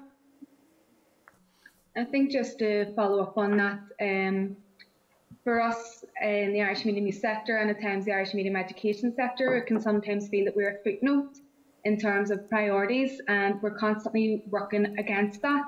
So you're nearly always on the back foot, which makes it quite difficult. I think if we were involved more in terms of planning, it would definitely help our delivery. and also in stages through our stages of development. If we were included at the outset, we wouldn't always have to be coming on a defence.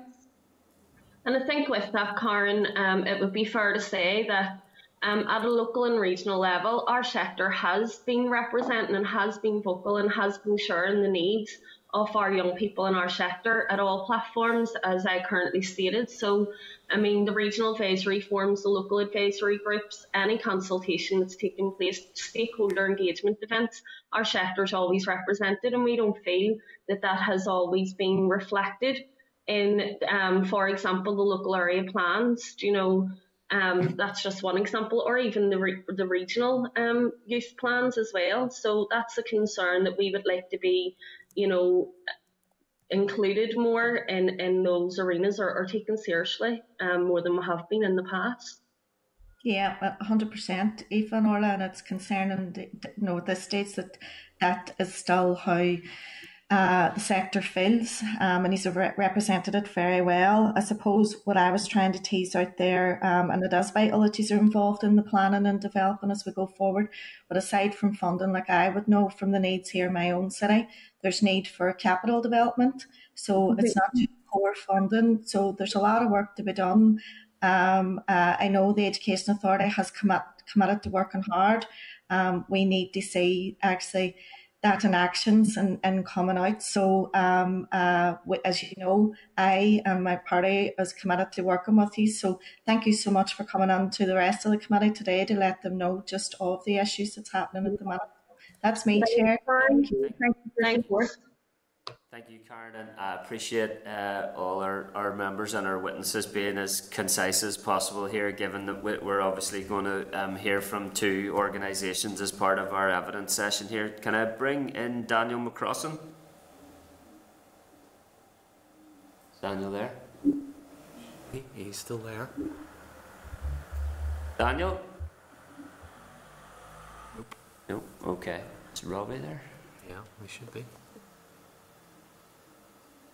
Robbie, can you hear us? Robbie Butler, would you like to come in? It's dropped off. Okay. Can you hear me? Yep. Yes, Robbie, go ahead there. Okay, grand. So I see the spotlight on now. Aoife and Orlia, thank you so much. I'm going to try this Fóram Nog and Gornamona. That's my first bit of Irish on a committee. Guys, it may not surprise you to know that I don't know a huge amount about what you guys are doing. I'm just going to ask you a few questions, genuinely interested. So I know that the Department of Education have a duty to develop the Irish medium sector. Youth work is slightly different in that there's a duty to support. So if I was looking my young people to avail of your services, can you tell me what the outcomes are for your two groups in terms of what a young person can expect and what the outcomes actually are? Yep, so our outcomes are that of the outcomes within the English medium sector. So we are bound with the same, reporting mechanisms, service level agreements, scorecards and stuff that our partners within the English medium sector would fulfil. So we follow the Department of Education's outcomes and we report on that. So typically, if your young person was to attend one of our units, we have a wide range of programs that they can engage in, which includes personal development programs, generic youth work, outreach and detached work, training opportunities, volunteering opportunities. So yeah, those outcomes are based on the priorities that the Department of Education have set out. We also, within our own sector, have a model, which was a piece of research was carried out with Ulster University, and our youth work is kind of it's underpinned by this model, which is giving our young people a sense of identity, a sense of belonging, a sense of ownership of the programme, and it's a needs-led programme. So what a young person comes in with, we will fully engage with them in trying to meet whatever needs they present with. I think that's so the outcomes that the wider youth sector deliver on, we deliver also, but obviously it's underpinned, and there's sense of outcomes coming from the language development, the linguistic development, and the sense of belonging that young people feel coming into a youth club where they're speaking their own language. No, I get that, and thank you for that. It does give me a better picture. And the journey that has happened in this last 10 years is amazing. I will declare an interest. So I'm an officer in the Boys Brigade. So obviously that's it's a youth group, and it's massive. Like, it's really huge. But we rely like about 99% on volunteers.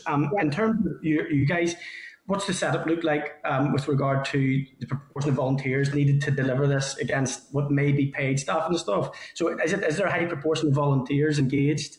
Yes, like any other youth sector, we're a development sector, and we rely on volunteers like everyone else, but we also have paid staff, and we believe that as with most in the youth sector, that we're developing a professional sector and that delivers quality services to young people. And to do that, we need to value our staff and volunteers. So we can't always base our entire service on just the goodwill of volunteers, unfortunately. But yes, we rely a lot on paid staff also and their expertise in order to deliver to young people. And developing this homegrown sector through our management committees, our staff and volunteers have gone over and above on the call of duty at every stage. So yes, volunteering is definitely one of our core principles and values, but it's not, unfortunately, we're not able to run solely on volunteers. No, I get that. I think all organisations, and even the Boys Brigade has a small team there. I think there's about 600 people working headquarters, and then you've got obviously your volunteers, which hold it up, as you've said. It is very much in youth work and stuff. We do rely on our volunteers, and so can I ask you this here? I think it was Katrina Rianne maybe it's kicked this off in terms of and had secured some of that funding, and that has moved on. Is it still only £5,000 a year? So yes, the Irish Medium Scheme has been running for 10 years now. Our sector does receive other pots of funding based on the need and based on the emerging needs that we presented with back with the ELVs and with the EA in recent years. So our sector has been able to apply, for example, the Extended Provision Scheme. We get some money from the Outreach Scheme as well, and that has obviously contributed towards the growth and development in certain areas where groups have been able to avail of those schemes. So in terms of the funding scheme coming in, as I had said earlier, our groups have been pigeonholed into small pots of money across various. So, and in reality for that has been an administrative nightmare for in the sector and for the Education Authority and the officers that work with us in the sector. So the new funding scheme coming in we very much anticipated those issues sort of being rolled out, and the Irish Medium Scheme being included within the new funding scheme, but a different mechanism, just as the entire sector has been waiting on, and new way of working. So yes, it's currently £5,000 for those local units on the ground, but there are other units who have been able to progress through other funding streams within the Education Authority. And can I just follow in on that? So there are organisations who were accessing different funding streams, but apart from those one or two groups that will receive funding that would possibly match that of a part-time unit, most groups are receiving between, I'm sure you have the figures there in front of you, but most groups receive between £1,500 and £3,000. So that would be your average funding that's allocated to an Irish Medium Youth Club. Okay, Robert. Okay. Yeah, thank you, Chair. Yes, brilliant. Thank you very much. Thank you, guys. I'm going to invite Daniel McCrossan in, but once I do that, I'll be glad to invite our Youth Work Alliance representatives in, and we can take further questions thereafter. Yeah. Daniel. Thank you, Chair. I'm having all sorts of technical difficulties with this. When you asked me to come in the last time, they didn't turn on my mic from your end, so that's what happened. Whatever way, I just skipped to Robbie there. Thanks very much for your presentations and for being with us today. Certainly on behalf of the SDLP, I'm very interested in your concerns and some of the challenges that you have faced and continue to face. I want to focus in on funding. And Robbie, just before I do that, I want to say you're a bit prepared. You're well prepared today for a man that was in the Assembly so late last night.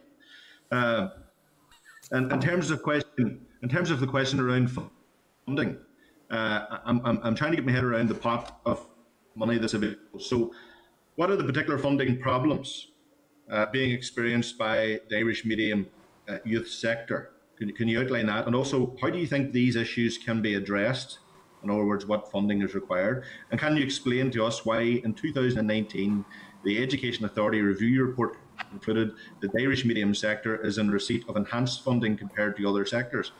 My concern is around this. I want to know what the exact pot of funding is, what the level of cut is that you experience, and what you require to ensure that the sector isn't disrupted. So thank you for your. Yeah, thank you. I'll start off, and I'm sure Leo will be able to give a more in-depth answer in terms of a local unit. But in terms of the wider Irish medium scheme, so the ring-fence scheme, which Irish medium youth clubs are able to access to support their delivery. So that's where, as I've explained before, the average would be between £1,500 to £3,000 that an Irish medium youth club is able to access. So in terms of over enhanced, as I stated, there's a regional organisation that is funded to deliver regionally, ourselves, Fóram the Nogue, and there are maybe 2 other youth clubs that would be receiving more than just that Irish medium scheme. So the enhanced funding, yet to see that, unfortunately. But in terms of the Irish medium review, we don't view the review as completed, and therefore we don't feel that we're in a position to talk about it. It was agreed at RAG nearly a year ago that the review wasn't complete, that it didn't reflect the sector, and that they would continue to work on that, and we haven't heard anything from them. So I can't comment any further than that on the Irish medium review, because to us we feel that it's incomplete. Just on the review, I was playing devil's advocate a bit with that because I wanted to tease out exactly what you've just said.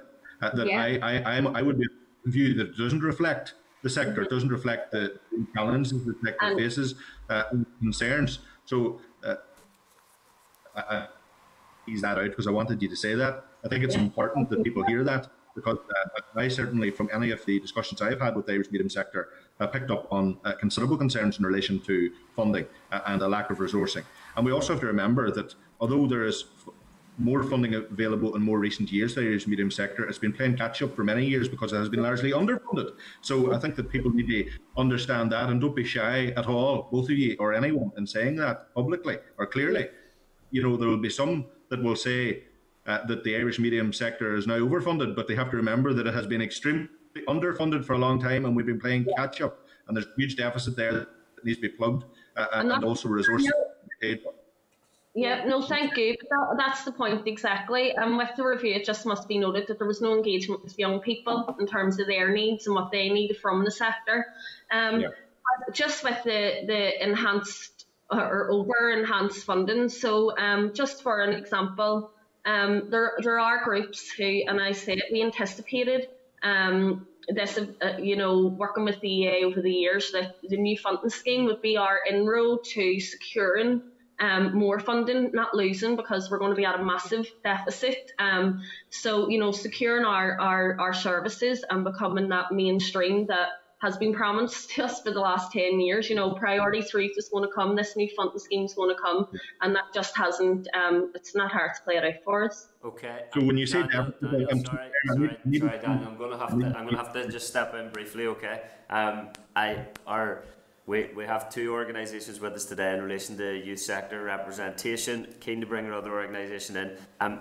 Folks, please see this as the priority that we give to the youth sectors in our endeavour to include you, however briefly, in our session today. And I'm sorry that I do have to step in. We can follow up with other questions if there are time, but eager to bring in Professor Sam McCready, Chairperson of the Youth Work Alliance, and Miss Mary Field, the CEO of Youth Work Alliance. Professor McCready, thank you. You need to go first. Okay, Mary? Thanks, Mary. Is she there? I don't know. Okay, I'll pick up Chris rather than have some airtime to see where Mary is. You've got to wants to make 2 clear points, one about funding and one about, let's call it COVID-19 and the way forward. I'll take the second point, which is in our paper. First of all, we are Youth Work Alliance. We're a membership-based organisation, over 130 members who are community-based frontline providers of youth work. So that's everything from your part-time youth club to your full-time provision. So there's a whole range of membership there. The first point I would make is about partnership working and collaboration. Let's see this like a triangle where the Department of Education is one part of the triangle, Education Authority and the voluntary sector are the two other parts. From our perspective and experience, we have a very productive, positive working relationship with the EA. I can't say enough about that. That has been an emerging, developing, close partnership working. And what I would point to is that I think the other part of the triangle in terms of a structure, not personalities, is the DE.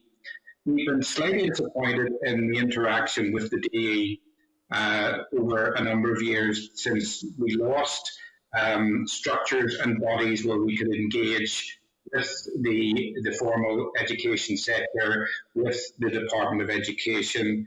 And what we'd be asking for is a more balanced approach. There used to be a body called the Youth Service Liaison Fóram that consisted of the Department of Education, the Inspectorate, the voluntary sector, Education Authority, formerly Education and Library Boards. And that was a very lively body where we engaged in a wider policy forum.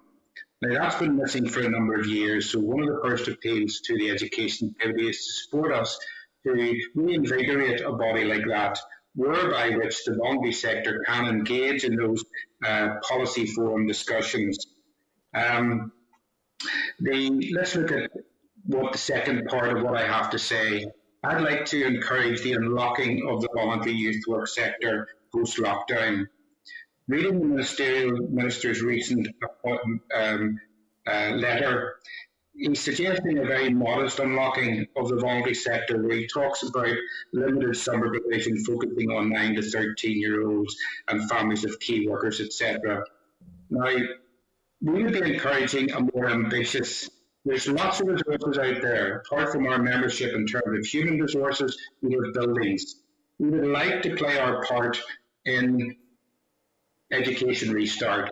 And we're just feeling that it's a modest, cautious approach at the moment, and we can understand that.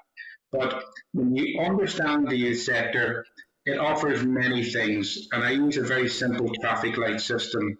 There's the green system where I would call a universal service, where we all play a part in offering young people the generality of youth work provision. That can be your uniform sector. I heard Robbie talk about that, and I know William Humphreys is also very active in the uniform sector. There's the ordinary youth work provision, universal provision. And then when you move into the sort of the amber colouring, where there is early intervention in youth work, that's when your street work and often other things occur, where young people may not be engaging in the youth centres, but maybe we keep in touch with them. And then you look at the focused work, which is the red zone, and that gets a lot of attention. And the Minister quite rightly is pointing to the need of supporting those children with particular needs, and that can be anything in terms of antisocial behaviour, drugs, suicide, mental health issues. But what I would alert is that putting all your resources initially into the red zone, where do those young people go whenever you're trying to get them out of that situation? Where can we redirect them to if other parts of the youth service are not functioning? So all within a cautious approach.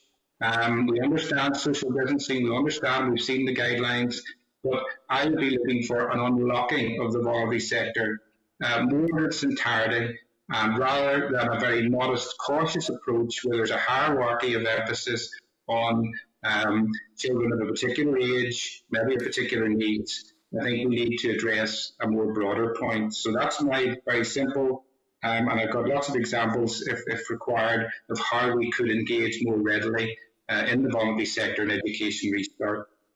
Okay. Can Mary hear us as well? Would Mary like to come in? Can you hear me? Yes. If you speak as loudly and clearly as you can, Mary. Thank you. Apologies for all the technology problems this morning. Mary Field, CEO of Youth Work Alliance.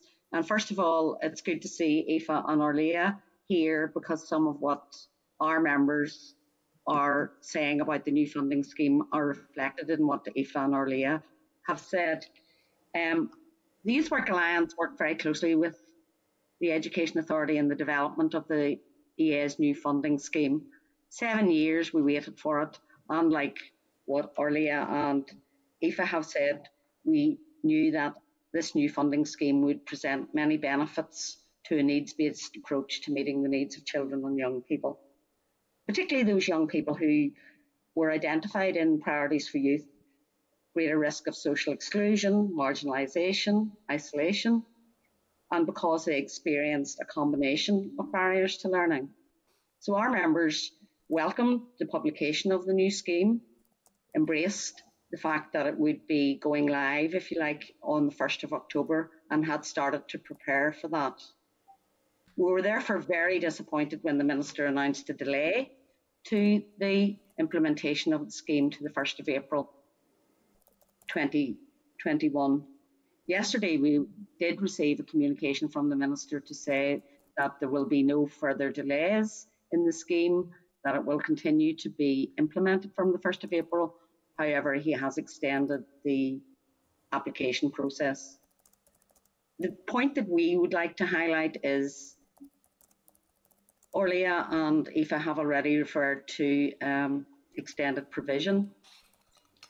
In past years, members have benefited from ministerial funds that have allowed extended provision, which has included outreach and detached work, extended opening hours for youth centres, but this funding is no longer available, and our members had been working towards the 1st of October implementation date when they would access the new scheme, which would cover longer opening hours, outreach and detached work, special interventions for those young people deemed most vulnerable and at risk. So the sector has been left, our sector members have been left in limbo because there is no mitigation in place to mitigate the negative impact that the delay in the funding scheme has made from being delayed from an implementation of the 1st of October to the 1st of April 2021. So we have large numbers of young people who are going to lose out. The provision that was in place for them, and I can give you some examples of that later. Okay, thanks very much indeed, Professor McCready, and Mary, for your presentation.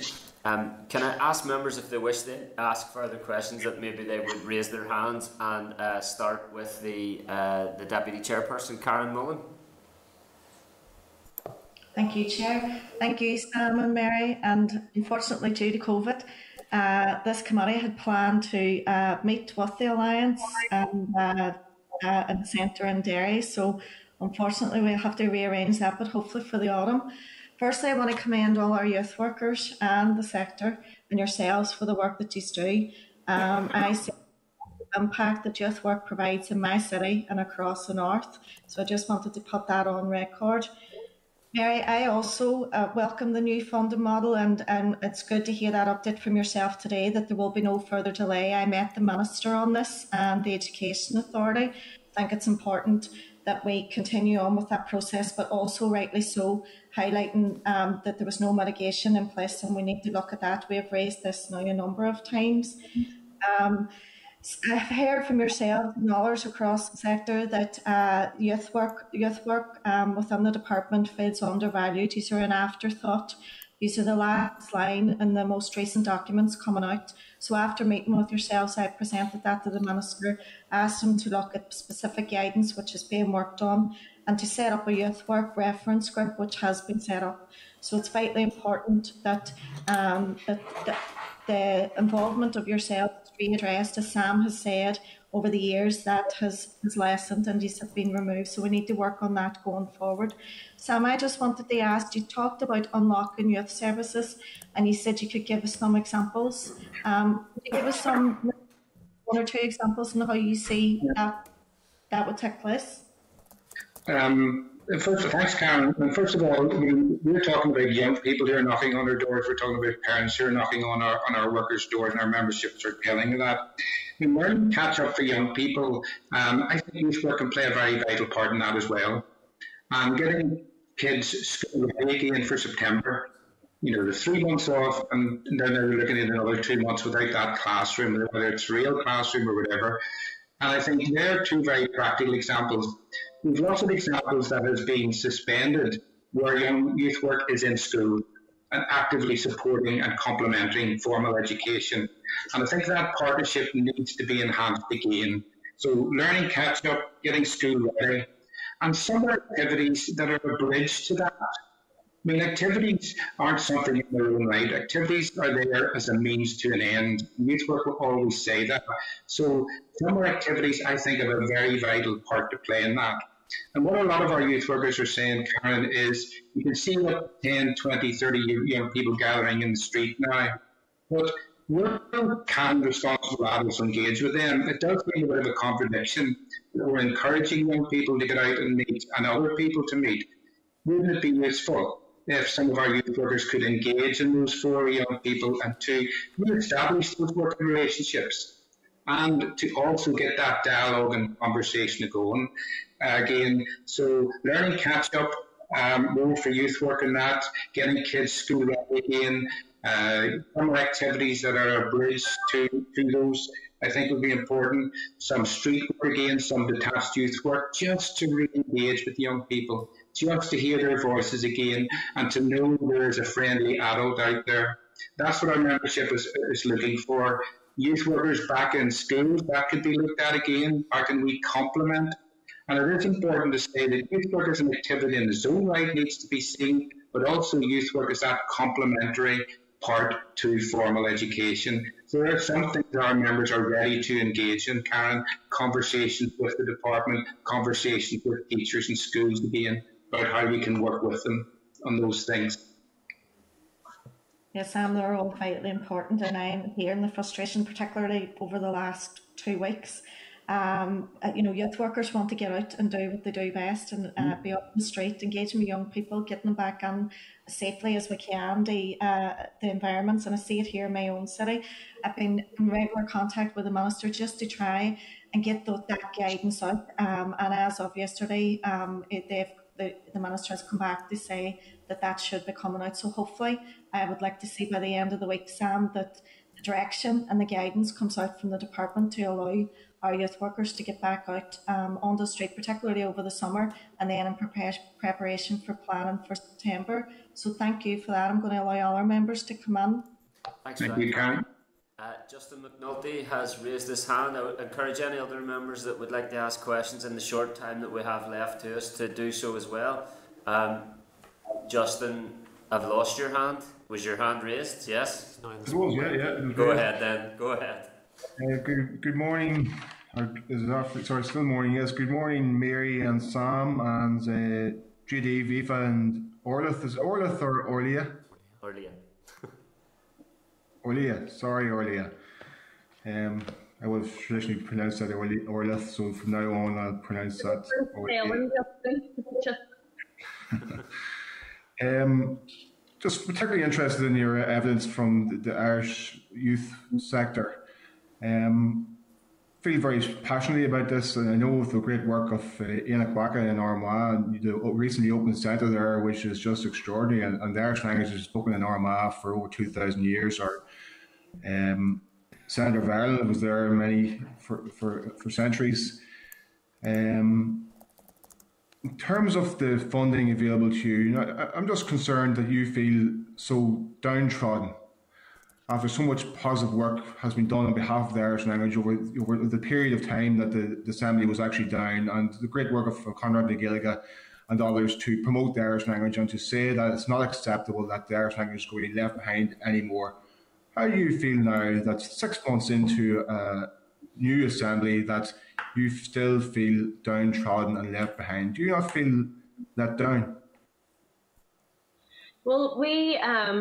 Justin, thank you. We, as Aoife had stated just in her finishing statement, that the EA have made a commitment to work with our sector to try and iron out some of these issues and find a way forward. And that of Karen Mullen has been engaging with our sector also and has hosted some meetings between ourselves and the Education Authority. We've also in recent months met with the Department of Education as well So we would hope that you know, over the next load of weeks here, or a few short months, that some of these issues could be resolved. But you talked about Conroy na Gaeilge there, and I would like to add, you know, we are moving in, the Assembly's been up and running 10 years, and we are moving into that new decade, new approach, policies that are coming in, and there will be legislation around the Irish language sector, and we will be holding the department to account on that, you know, for the rights of our young people, to ensure that we don't continue to be left behind. But our sector's positive at the minute in terms of trying to further engage with the Education Authority and get a resolution for our concerns. And I just think, you know, we do feel at times we are overlooked, and like I said already, a footnote. What was disheartening was that we were really excited about the new funding scheme. We came together as a sector. Our groups worked on consortium bids, other organisations were working on larger bids to be able to stand as a part-time or full-time unit. We put a lot of work into it, and for us to find out very shortly after that there was no space for us within the new funding scheme, it was extremely disheartening. And I think one of our members used the words broken. That's sad, unfortunate. Well, I would just like to thank the great work of Sean Willis, Graham O'Kieran and Gerald Jubakal in Armagh. The incredible work they've done over many years, and the creation of that Inheck Waka Centre is just a gem in Armagh City. And they have had problems in relation to recruitment of officers to work between both Armagh City and Newry City, and that's been a challenge in relation to the funding mechanism. Can you just enlighten me more on that challenge? Yep. So basically, So basically, the specifications, that's what we had hoped for through consortium bids, that in areas where one group may not have had the capacity to deliver on a full-time specification, that could be shared out across council areas. So an example of that would be currently in Belfast, Glornamona would work across 4 units and bringing together the capacity and the workforce there. So as I said, we had planned for that, and as you know, in Armagh, that there would be groups coming together, but a specification is now set out in one local area.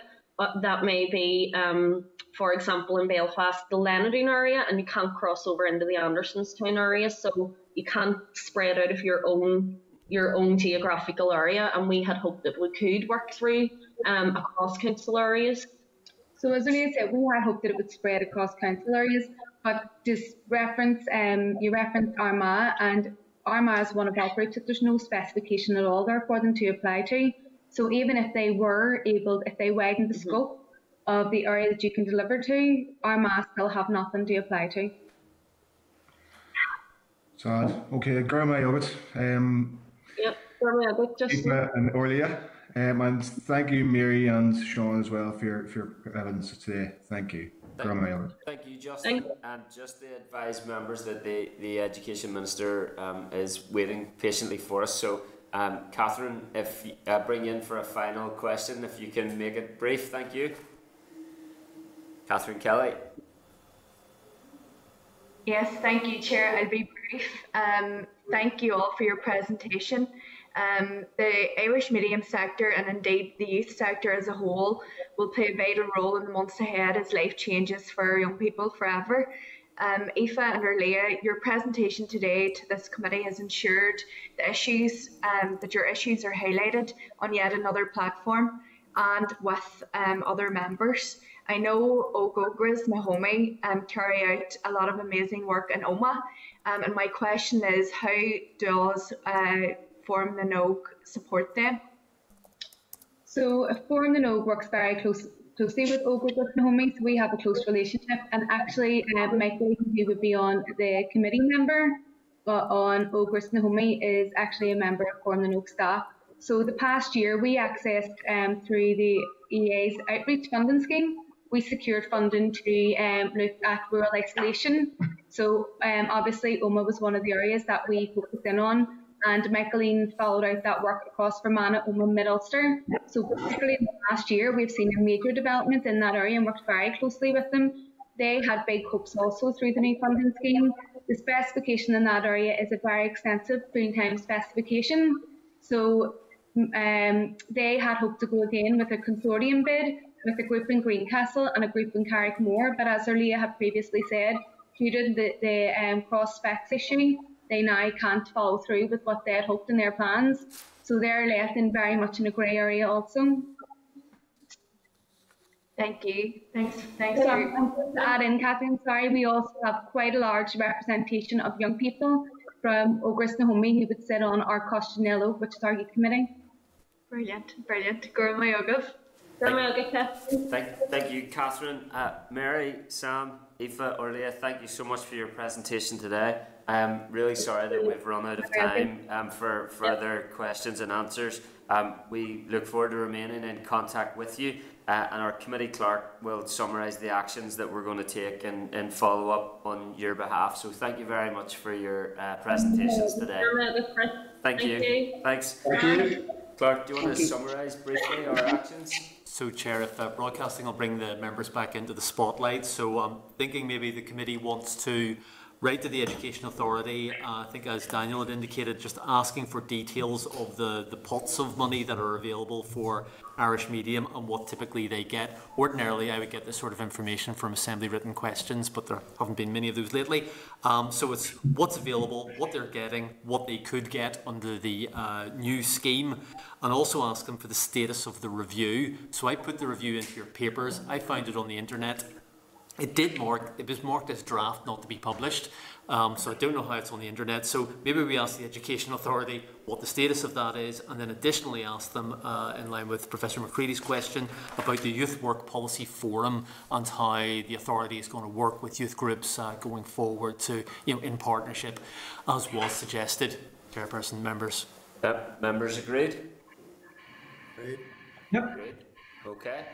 As I said, members, I understand the Education Minister is waiting patiently to brief the committee today. So members are content. We'll move to our next agenda item, which is the Department of Education COVID-19 update. Can I confirm that we have the Minister for Education, Peter Weir, and the Permanent Secretary and Deputy Secretary of the Department of Education with us? There we go. Yeah. I'm here, as are Derek and John. Yep, thank you. Can you hear me okay? I can, yeah. That's a very, very organised setup there this morning, Education Minister. We can see and hear you all very clearly. We've had our tape measures out to make sure we are doing appropriate levels of social distancing on a chair as well in connection with it. Your volume is low, so you may have to speak as loudly and clearly as possible. Yeah, I don't know if there's a sort of a microphone device. I'm bringing it a little bit closer, but I'll try and speak up. If at any stage, that's helpful. Yep. Okay. If at any stage there's any complications with the sound, if you just let us know, we'll try and speak loudly. No problem. I suppose by way of, can you hear me? Okay. Yes, thank you. Okay. I suppose by way of introductory remarks, and I know there were some of the issues we touched on last night at the debate.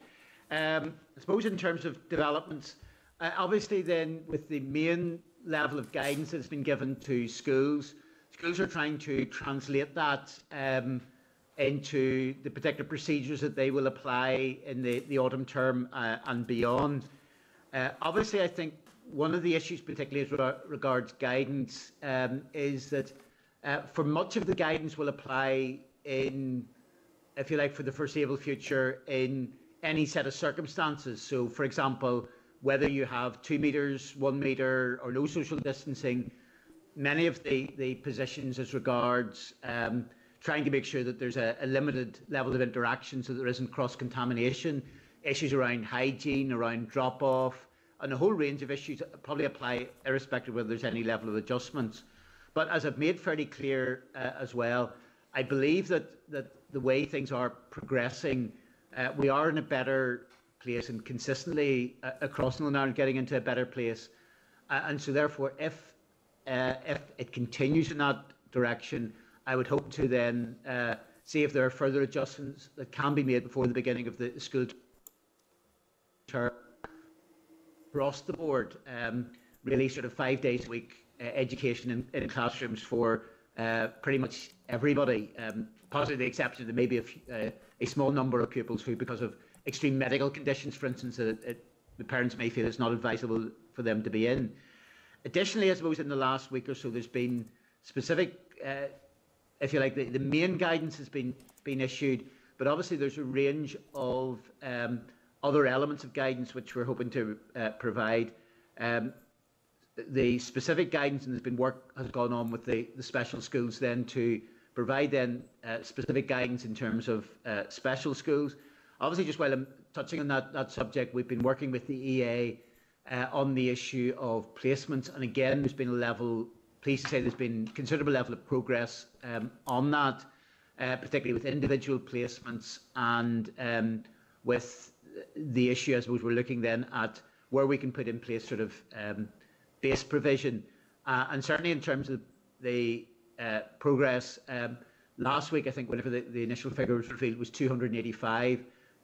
Today, that figure is down to 206. Now, it's 206 too many, but it has been at least a level of progress over the week. And we're looking not simply, I suppose, at what interim measures can be put in place, which will cater for everybody within the system, but also as part of that in terms of how this can feed into a wider, longer-term position.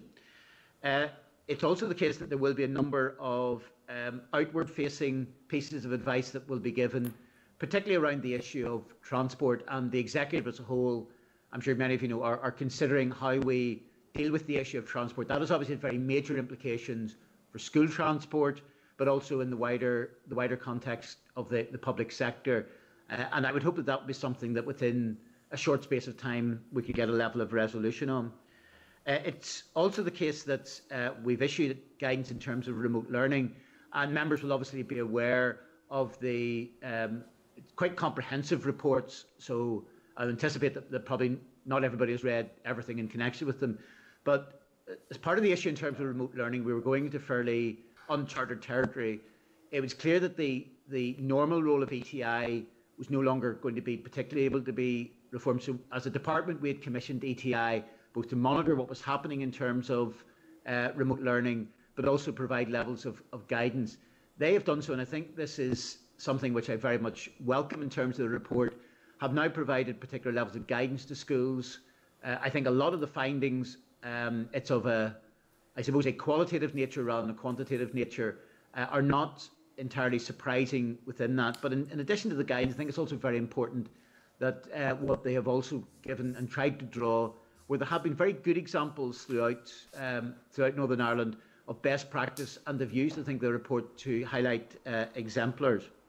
On the issue of funding, obviously then there have been a number of bids that we had put in directly as regards to the June monitoring round situation. Now, I think there will be further issues that will arise and probably become clearer whenever we see there's a certain amount of work happening in terms of restart of schools, but some of the detail of that will only become clear both near the time and when we see restarting. But obviously there are three particular aspects of funding which were able to be addressed via the June monitoring round.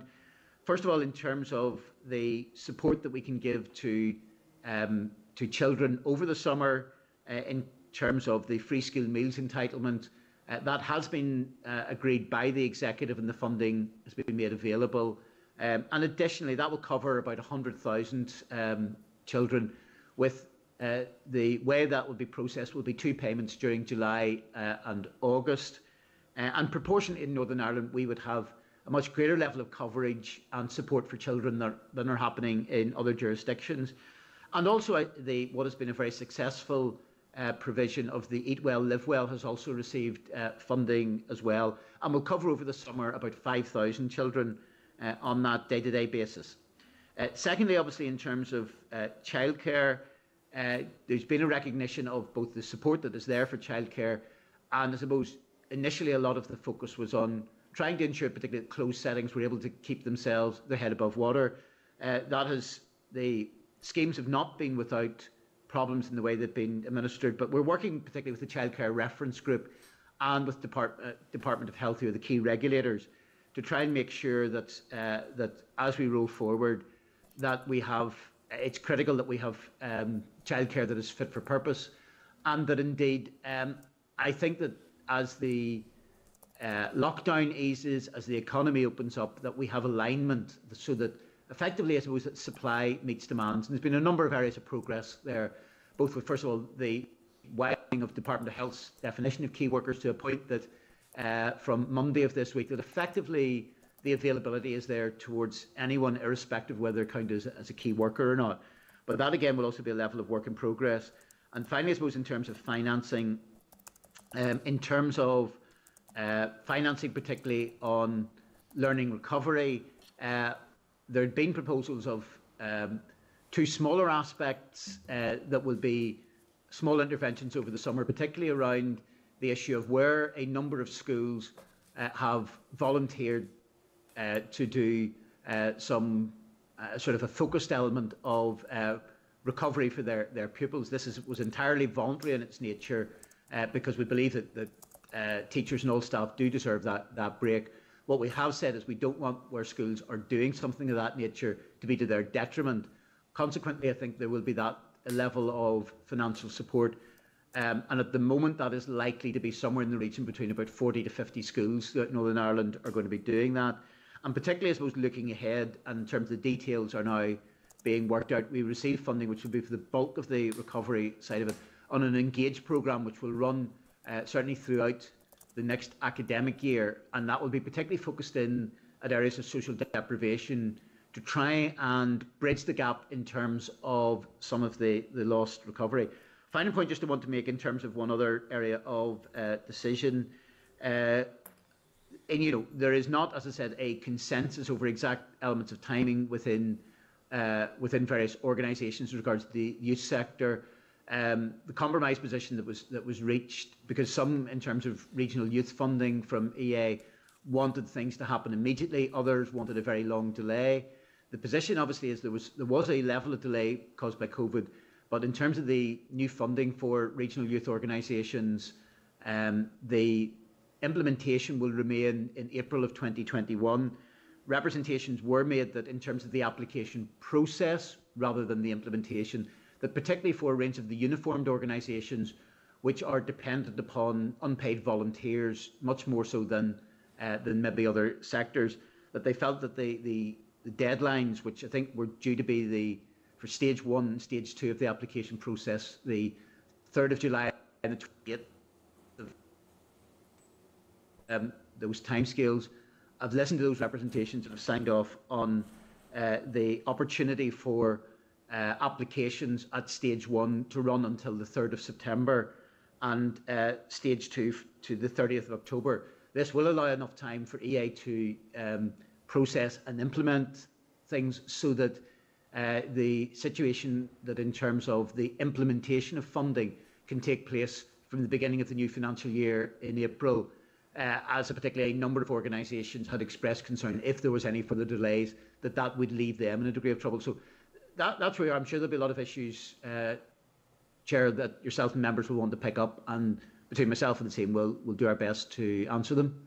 Thank you, Minister, and thank you for making yourself available to the Education Committee today. We have reached the end of the school year and the start of the next one is approximately 7 weeks away. You have published New School Day guidance, curriculum guidance, special school guidance, and attained a number of funding streams for free school meals, childcare and summer activity. Can I start by asking if there's a budget allocated to the Engage programme for numeracy and literacy recovery? Well, I think the figure is about 12 million across the board. Yeah, basically what we had within that, there are two smaller schemes which are going to operate during the summer of a likely to be a virtual classroom, and also then the support for schools that are in a position where they're doing voluntary schemes. There's an overall budget, I think, has been agreed of 12 million for this financial year for the overall learning recovery schemes. I would estimate that roughly speaking, between 90 to 95% of that will be on the Engage side of things. We're looking, roughly speaking, I think between the other schemes, maybe some in the region of 600, 700,000. The balance of the 12 million would be spent on Engage on that basis. That is for this financial year. Now that would leave open also the possibility, two possibilities. Obviously, whenever some of the detail on the scheme is scoped out, if there's a feeling that there is a need for a greater level of spend, then there is an opportunity, I suppose, for us to ask for additional money. but also if there's some spend to take place during the 21-22 period, because obviously the school year doesn't necessarily align with the financial year, there would be that opportunity as well. Okay. The new school day guidance covers a range of issues. Can I seek clarification? Does the new school day guidance require schools to return Year 7 on August the 24th in a full-time capacity, regardless of the impact of this on access to school for other year groups? Yeah, the idea, well, there's actually 3 year groups that have been identified, which is again not the similar position that's been taken in other jurisdictions, that Year 7, Years 12 and Year 14 would be in a position, the requirement is that they do return on a full-time basis. Cut out. Minister, we've lost sound. Apologies. Oh. Oh. No. Oh. Sorry, just bear with this, Minister. Apologies, Minister. The capacity to be able to deal. Oh, can you hear me now? We lost you. Sorry. We lost you momentarily there, but go ahead. Sorry. What I was saying is that it identifies 3 year groups throughout the system, Years 7, 12 and 14, for that early cohort to return effectively by way of consensus agreement in terms of timing with the unions, effectively a week ahead of the others, because schools are only dealing with a proportion then of their children. And again, as I said earlier, this may well move on in the broader sense. We believe that's something that could be easily coped with. I think, again, a lot of other jurisdictions are looking. I know issues in the Republic of Ireland are a little bit unclear at this stage, but I know across other parts of the United Kingdom they're looking at levels of return in the sort of August-September timeframe, and we believe this is something which can be relatively easily accommodated in terms of numbers as regards that. Currently, obviously, with the guidance in terms of the 1 metre situation for a lot of schools, are not in a position clearly to be able to have a full return on the current restrictions for all year groups when it comes to September. But obviously, as part of that, on the current position, we put in effectively minimum requirements of schools for both primary and post-primary in relation to that. But just to be clear, it's not just a week early start, it's a requirement to continue that year in a full capacity, whatever the impact that has on the capacity of other year groups to access the school. Sorry, we've lost your sound again. Chair, go ahead. Sorry, Chair. Can you hear me? Yes, go ahead. To clarify, it would be at least a full return for those 3 year groups for that week for every pupil. The situation from the 1st of September on the current position, and again, as I said, I would have hoped that this can change.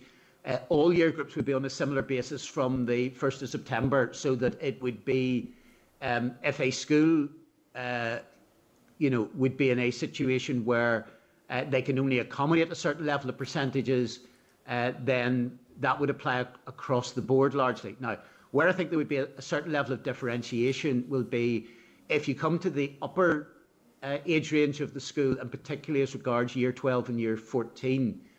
It's not specifically once you get into December that they're being prioritised, but because particularly I suppose at the A-level side of it, and to a lesser extent at GCSE, sometimes class sizes and subject sizes will quite often be considerably smaller than they would be in other year groups. This is very feasible for throughout the period. For instance, if you take the Year 14 and particularly the Year 12, they may well be able to be catered for in their entirety, consistent with the social distancing side of it. So part of this, I suppose, is at least to create, I think, for pupils, a floor rather than a ceiling. And clearly, if schools can go further than what is required from the minimum side of it, then they ultimately, I think, should be doing that. But again, I would hope that this is something that within the next number of weeks, this can be overtaken by events. I understand that. If it isn't overtaken by events, then there is a distinct possibility that schools will have different capacity to accommodate Year 7. Yeah. vis-a-vis different schools? Well, no, I think what I would say, Chair, is in terms of the capacity to look after Year 7 on that week of August the 24th, for that 1 week period, because only 1/7 of their overall capacity would be in, I think it should not be difficult to be able to accommodate every child in P7 during that week. It is clear that where there will, if we don't get that change across the board in primary schools, that will put a general level of restriction for many primary schools.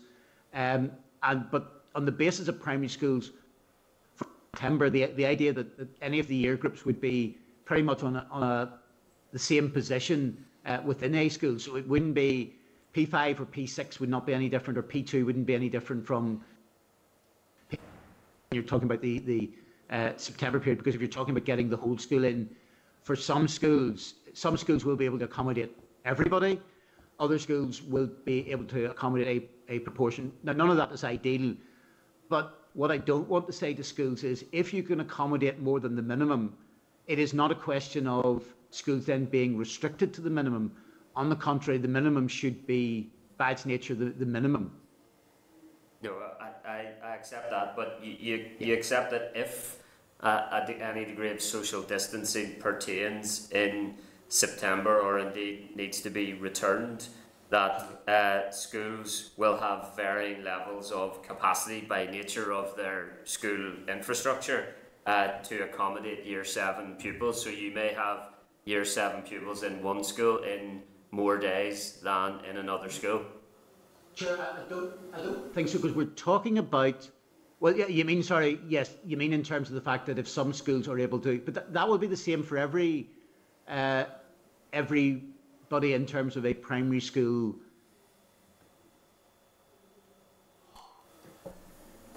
As if we are down this route, it means in terms of the classroom time may vary from school to school in terms, but exactly. I'm not quite sure if we're talking about from the 1st of September, where that would be particularly different from P7 as opposed to P5 in that regard. No, look, it is also one of the reasons why it is highly preferable to reach a situation in which everybody is in all the time. Yeah. But, you know, do we want to see if a school can go, and many schools, I think it would be wrong to say that we want to restrict any school to the minimum. No, of course we're all. I mean, let's remember throughout this, children, albeit it is not on the same level on it, the idea would be that if we have a mixture of classroom learning, it is still the idea that children will at least be taught 5 days a week. The issue, I suppose, is that remote learning is not of, by definition, however much it will be pushed, however much that there will be very strong guidance, it can never be of quite the same level as classroom learning. Yeah, no, and of course we're in full agreement that the aim has to be to get back to full-time learning as possible. Final question for me, and it's not to engage in a full debate with you, and you'll obviously acutely aware of my concerns with regards to variable and unequal educational opportunity at that Year 7. Sorry, Chair, you broke up there slightly. I couldn't hear a bit of that. I'll try and go straight to my question then, Minister. You're obviously aware of my concerns in relation to Year 7. You have legitimately asked for people that are concerned with regards to the sitting of tests in Year 7 to come up with alternatives. I suppose I was endeavouring yesterday, and would do so again today, to legitimately ask, is the recommended criteria of the Department of Education not a suitable alternative to consider?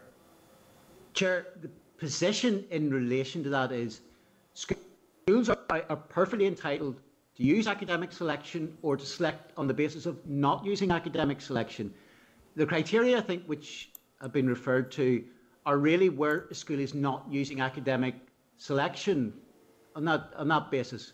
So a school is entitled to that, but let's not pretend if a school is using criteria which does not involve academic selection, then it doesn't involve academic selection. And these are clearly schools that want to use academic selection. And from one can get into a level of sort of legal about what constitutes a grammar school, but realistically, in most people's understanding of grammar school, if a grammar school is not using academic selection as a means to deal with oversubscription, then to what extent is it a grammar school, or to what extent is it effectively a comprehensive school? The point is, if a school wants to use academic selection, it is clear that there isn't a viable alternative other than really a test for that. If a school wants to entirely or temporarily completely abandon academic selection, then so be it. But the criteria, the alternative criteria that have been referred to, are principally focused in on the basis of where it is a non-selective school in terms of academic criteria.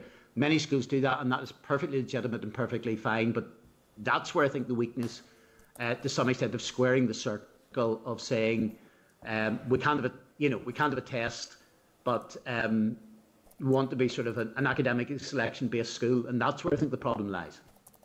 Okay, I will move us on here, Minister, but just a very brief comment. The Department of Education guidance on admissions criteria does not make the argument that it applies only to non-selective schools, but I'm conscious I need to give other members an opportunity to ask questions. I think it should be fairly obvious in certain regards, but go ahead. I don't know why it ought to be. I think it's actually quite robust criteria, and that's why I'm not sure why it's not. If you can ultimately explain to me how anybody's lexicon that effectively you can have a grammar school without academic selection. Yes, technically because of the way that school governance works, it's something to be badged as a grammar school. But in anybody's understanding of what is a grammar school, if you are not having any method of criteria which refer to academic selection, then I think it is effectively a grammar school in all, but only in name, only in that regard. And look, I have no problem. Look, there are people who will argue very vociferously and have very strong points of view in terms of a non-selective, comprehensive education, and people can make that point of view. But what I think is a certain level of intellectual gymnastics is to create a situation in which we say, well, we're still having grammar schools, but they're not going to select by academic selection. That is not what I think ultimately would be my understanding, or indeed the vast bulk of people's understanding out there of what would constitute effectively a grammar school. Okay, there are non-selective grammar schools in Northern Ireland, and there are grammar schools not using selection that is not this generally year speaking, in Northern Ireland. Well, with respect, Chair, the situation is that the legal definition of a grammar school relates to its form of governance. But I think the common understanding of a grammar school is one that uses academic criteria as its means of entry. That is what I think the public will understand. That, indeed, in terms of, for many parents who are seeking a grammar school place, is what they are understanding. So, look, okay, let's have a wee bit of honesty in this debate. And if somebody wants to say, let us have entirely a comprehensive system in which there is no academic selection, that is an entirely valid point, and it's an entirely valid point for particular schools, any school to pursue. But let us not pretend that if you get rid of academic selection, that you effectively have a grammar school system. It isn't really the case. Okay, Karen Mullen, MLA, Deputy Chairperson. Thank you, Chair, and thank you, Minister, again for your time. It feels like we're in a social bubble, because I think it's only a few hours. Hope you've been drinking plenty of strong coffee in the meantime, probably from a long journey last night, I would have thought, but anyway. Definitely, Minister, but I think it shows all of our commitment to work together, to do our best to prepare for September. So the sound is breaking up between the two, so I'm going to try and keep it as concise as possible. Minister, you will be aware this morning we heard from Stranmillis on their survey and their findings, and also alongside that the ETI survey that we have received that we still have to go through in a lot more detail. Both have reported the impact over the last number of months have had. So I just wanted to really ask yourself, there's much to be done, and that is glaringly obvious from last night and this morning, and our time is against us. What extra resources are you putting in place within your own department to be able to deal with the level of work over the next 7 to 8 weeks? Well, in terms of that, I suppose we feel that from a financial point of view, and the Restart programme is looking at this, that if there are additional costs that will help reopen a school, so it's, say, a deep clean or it's provision of particular levels of equipment, of PPE, for instance, if there's a range of those things on it, I think that's absorbable within the system. Similarly, I suppose we're looking to see, in terms of any provision that can be made to schools, I think it'll be helpful. The more that in terms of equipment we can capitalise will be critical. But in terms of ongoing costs, we would need, I think there will need to be a level of assessment of precisely what that will be. But if there are ongoing costs, that will be something that will have to be sourced by way of additional funding from the executive, because, apart from very small pockets of money, there's not a big sort of bank account pool that we can really dip into from within the department. All money was. And I should say as well, very specifically, obviously, I've mentioned that in terms of the learning recovery side of it, there has been 12 million being directly allocated to the department, which is what we asked for in terms of the programme, of which 11 million plus of that will be directly in the Engage programme. So there has been those specific resources that have been able to be obtained. But if there's an ongoing issues, then we will need additional funding from the executive. Thank Minister. I'm just looking at Derek and John there. It was more really around within your own department. People have been working extremely hard, and there's been a lot of pressure over the last couple of months. So it's really just given, you may not be able to say, but I know everybody will try the best. But is the capacity there at the minute within the department to take on this extra workload? I think Derek's keen to take that particular one. Yeah. Am I looking that haggard, Karen? No, Derek. Me, I'm looking at my reflection back if I could turn this video off, so if you're feeling any way like me. You're obviously feeling sorry for me. I mean, I have made the point to the committee that everybody is working very hard, and I appreciate that. And, publicly I would place on the record my thanks to all of my staff in the department for the tremendous work they've done. We are tired, but I mean, the answer to your question is, Karen, we aren't going to get a lot more staff to do this. What we have done is reprioritise. We have stood things down, and I know that has caused difficulties for the committee, quite obviously. For example, a hugely important process like area planning has slowed down because we redeployed all of those staff to help in the new school day guidance. Other work, the transformation programme has been repurposed. John and his team are dealing with COVID. That's the way we do it. We can't ask everybody to keep the day job going and do the COVID response. So we have to prioritise within what we've got. I should say also, Karen, that we are actively encouraging all our staff to take annual leave because they need it and they deserve it. Yeah. But thank you for your concern. No, absolutely. And the staff may be chipping together to buy me sort of a ticket away somewhere type of thing in that regard. I don't know if there's maybe a return ticket in that, but we've got the Minister a one-way ticket to Crete.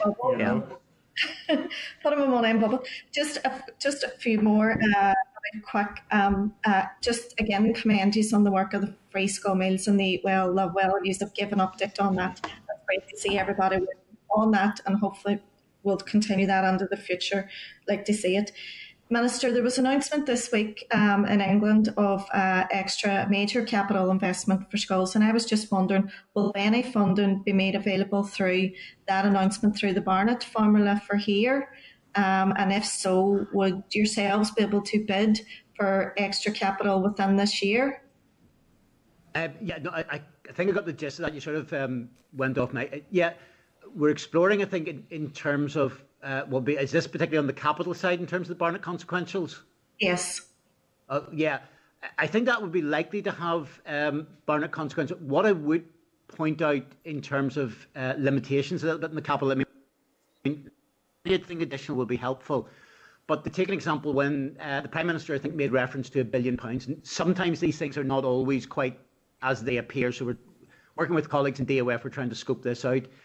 Barnett consequences from a capital point of view would be roughly about 28 or 30 million, I think, on that basis. I think that's about that basis. Now, if you take a look at, for example, the capital announcement that was able to be made last week in terms of major capital works, 50 million. So I think where that potentially would give us a bit more headroom in terms of spend would mean, I think there is likely to be certain short-term capital costs, and to be fair, particularly in terms of restart of schools, the more that we can directly capitalise in terms of some of that spend, the better, because I think that's where the pressure in the short term will be lesser from the left of it. So as with all these things, it tends to be finance and treasury will have a level of discussion around this. There sometimes can be a bit of tug of war, because it is also the case that governments of whatever hue sometimes tend to make an announcement which, whenever you drill down into the detail, may or may not be as transparently useful as it appears. So that's where I suppose we're trying to explore, and largely speaking, the points of contact are between finance and treasury on that issue. And obviously as well, if there are Barnett consequentials, be it on capital or resource, strictly speaking, in terms of obviously within devolved administrations, while we would bid for that money, ultimately that would simply come into the centre. And I'm sure other ministers, as the same way as we will sometimes get a share of the cake, that if there is an announcement, I don't know, on a particular health announcement that happens, it doesn't necessarily mean that it's ring fenced into health either. So it cuts both ways in that regard. Yeah, thank you, Minister. Thank you, Chair. That's me. Thanks, Karen. Robin Newton. Thank you, Chair, and thank you, Minister, again for joining with the committee. Two short and practical questions, Chairs, with a number of principals who were, first of all, indicating that they were pleased that practical advice had now started to flow to the school,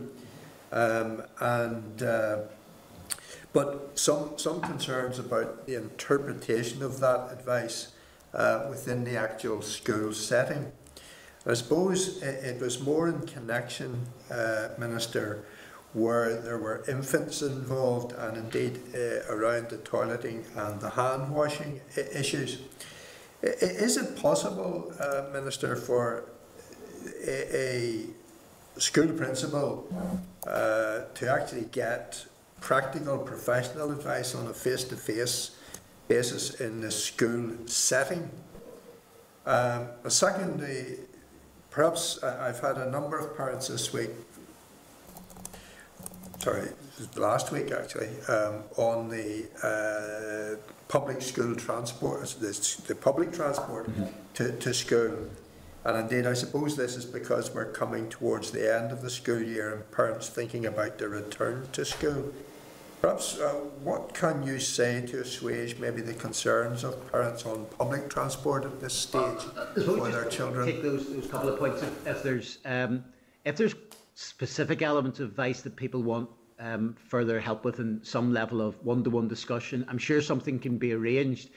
I suppose, and this is part of the almost eternal dilemma that is there with guidance, is the extent to which, on the one hand, there's a desire for something to be prescriptive and precise, but also to balance that out by giving a level of flexibility, because there will be individual circumstances will vary from school to school. On the issue of transport, again, there is a bit of ongoing discussion. We've had lengthy discussions with EA, with TransLink and Department of Infrastructure.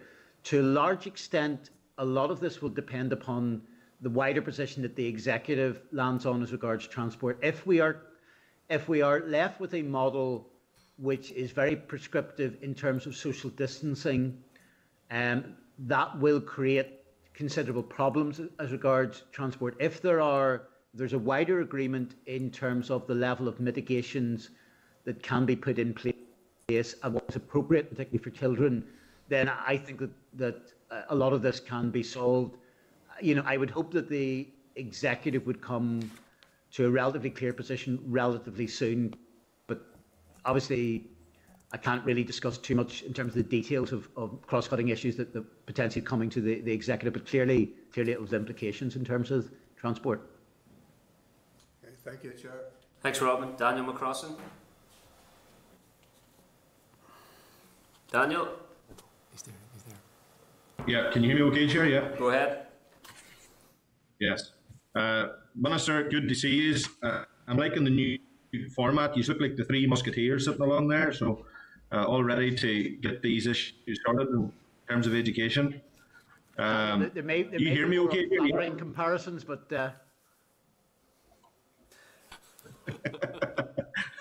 I'm in better mood today. I've had mixed sleep since I got home, Minister, so I'm going to be as blunt as I was last night. David Canning told me off today. Here, Daniel, do your colleagues a favour and get to the questions, thanks. I was, Minister, I have a couple of things written down here. I was shocked to hear earlier in the week that 285 children with SEN remain unplaced at the end of June, and this is a point that was raised in the Assembly by the chair of the committee. News is made worse by the revelation that special schools and units are all oversubscribed. Surely this points to serious strategic failings in area planning. It is my understanding that the EA knew well in advance of June 2020 that these children needed to be catered for. So why has this only happened, and why is it so bad this particular year? I note from your response, Minister, to me on the 26th of June that the EA's extended annual action plan specifically referenced North Belfast's need for additional learning support and autism-specific provision. 2020. I say again, this points to a serious strategic failure. So I'll make this point. I must add that I do not consider the shoehorning of children into schools using the extra numera rule that you referred to for statement of children as an appropriate vehicle to solve this particular problem in this instance. Whilst I appreciate it is entirely complex, Minister, but I know the extra numera flexibility should not good planning, and that's what the main issue is.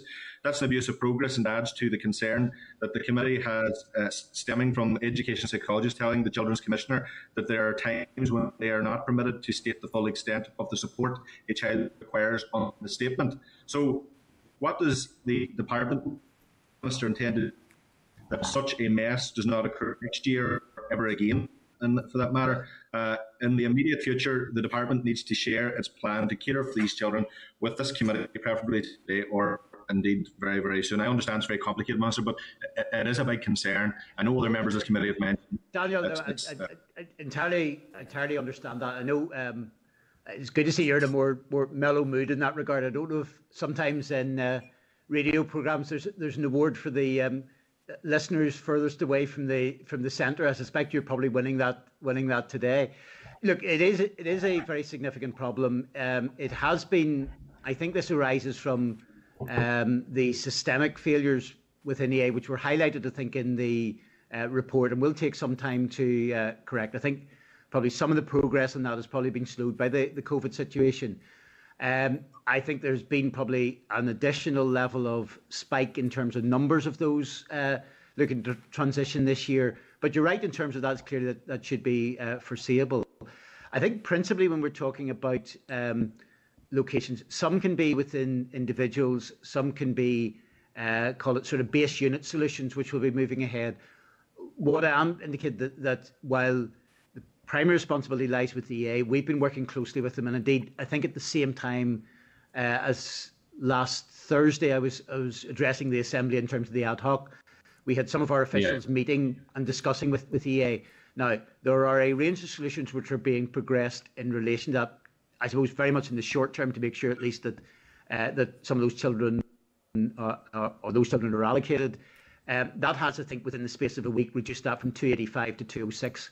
But we need to then to work within that. Now, what I would say in terms of the complexity of the situation, I suppose, is twofold. The ease of solutions is not as easy as, for example, within general mainstream schools, for example, because if you had, for instance, in West Tyrone, a spike in the number of children looking into, say, post-primaries in West Tyrone, which meant that the schools could then ask for a temporary variation. Clearly, for instance, if you're talking about children that are put into either a school or a particular specialist unit, those unit numbers are rightly capped and can't therefore vary. So the opportunities are, there is a bit more inflexibility in the system within that.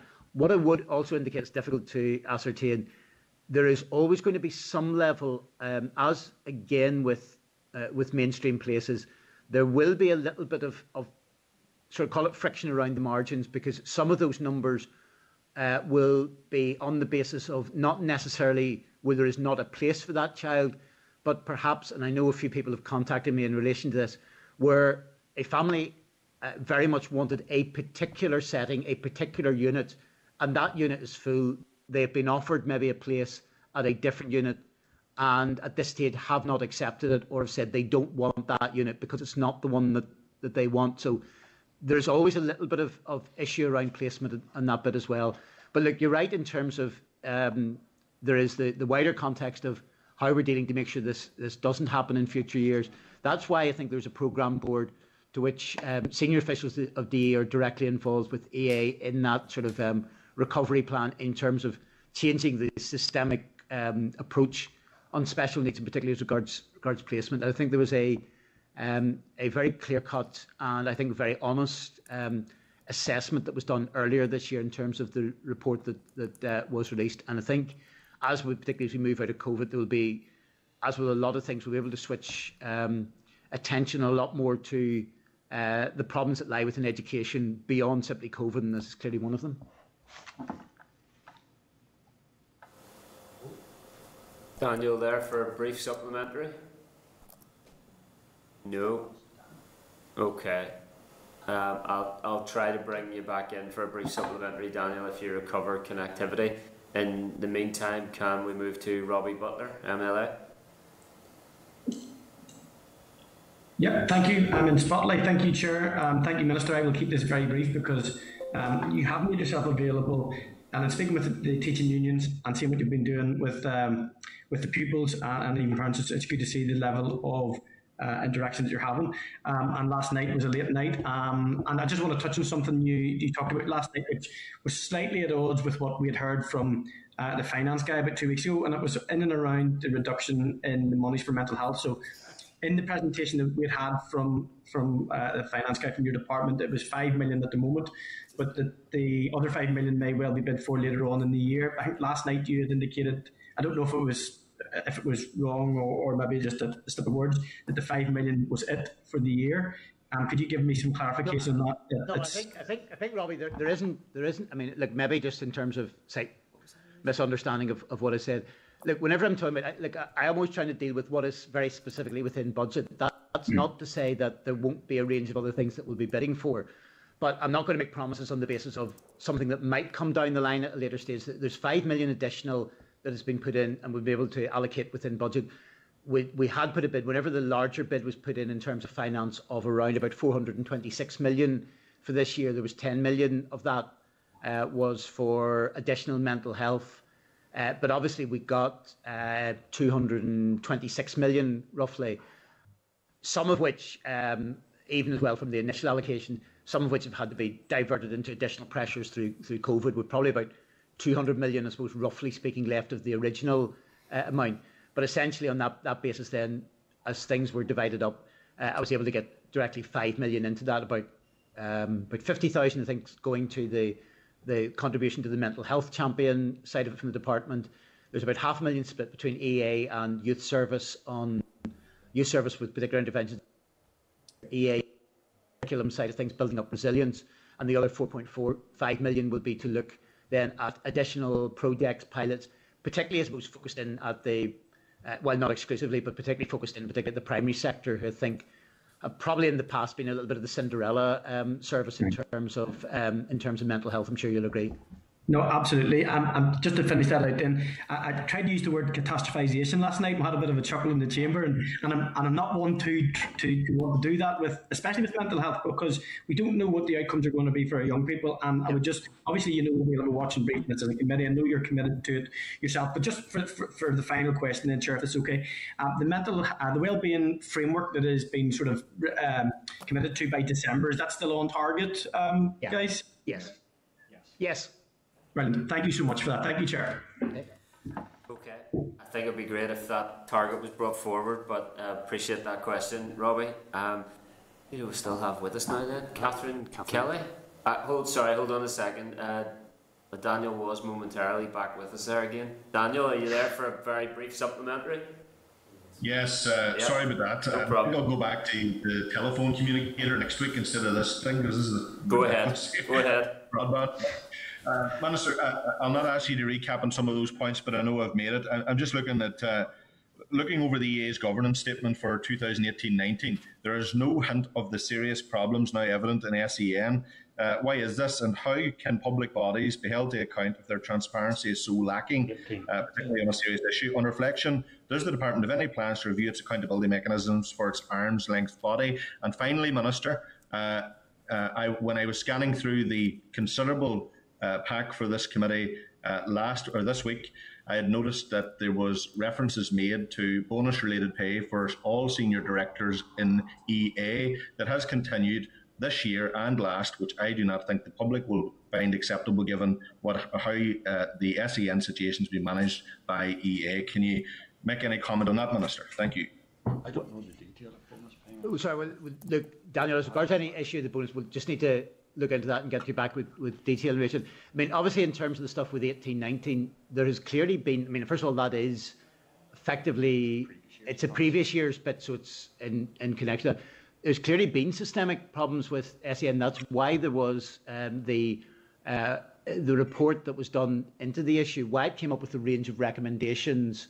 And I think, to be fair, there was some concern at the time that whenever that was initiated, there was a danger of, some people raised concerns, would this be a level of whitewash in that regard? Very clearly, that identified the systemic problems and produced a routes for solutions, and we're making sure that those are brought into effect. What quick point, Daniel, if I can add, I mean, you talk about governance. Obviously, there are many things going on in SEN, and we are concerned about them. We have an audit office report in gestation, we had the Children Commissioner's report, we had the EA's own report. We have the work that we have done, and which obviously the Minister will want to bring to fruition on a new statutory code of practice, and engage with the committee on that. On governance, the Minister just agreed that I should now chair an overarching steering group on all of those pieces, to bring them together, to tie them together, to make sure that all of the implementation plans and all of the recommendations can be drawn together, if you like, into a single coherent implementation plan to drive this forward. Okay. Now, you might say that's too little, too late. It's what we're doing now. I am going to directly get involved, even though a lot of these issues statutorily do not rest with the department. Such is our concern for it. And Sarah Long, the Chief Executive, is fully in agreement with that, and I discussed it with her earlier in the week. Well, that is welcome, Derek, and I do appreciate that level of intervention from yourselves, because I think it's important that we instill confidence from the public's point of view in terms of this overarching issue. And Minister, it seems yourself, I know that you realise how serious this issue is and how quickly it must be addressed, because there's vulnerable children involved. But what I will say, and I know, Minister, you haven't got the details in front of you, but I know that you'll be as appalled of this as I am when I read the details. Given the huge crisis facing SEN under the management of the directors of EA, I just find it appalling that they've received a bonus-related pay increase over the course of the last 2 years, given what has been revealed, particularly in the last 6 months. And I don't expect you have answers on that today, but I know you'll look at that. I'm not, Daniel, at the stage of where the details. Yeah, I appreciate that. Okay. And thank you, Derek. I appreciate that intervention as well. Yeah. Okay, thank you, Dan. Minister, Permanent Secretary, you say that some of these issues are issues for which you don't have statutory responsibility, but to be clear, you have statutory responsibility for area planning? Yeah. Yeah. Okay. And one of the most significant systemic failings in the system is around area planning for special schools. Can I start? Yeah, go ahead. Pick that up? Yeah, I mean, I agree with you entirely, Chair, that the issue of area planning for special schools is an issue that should have been dealt with before now. Fully accept that.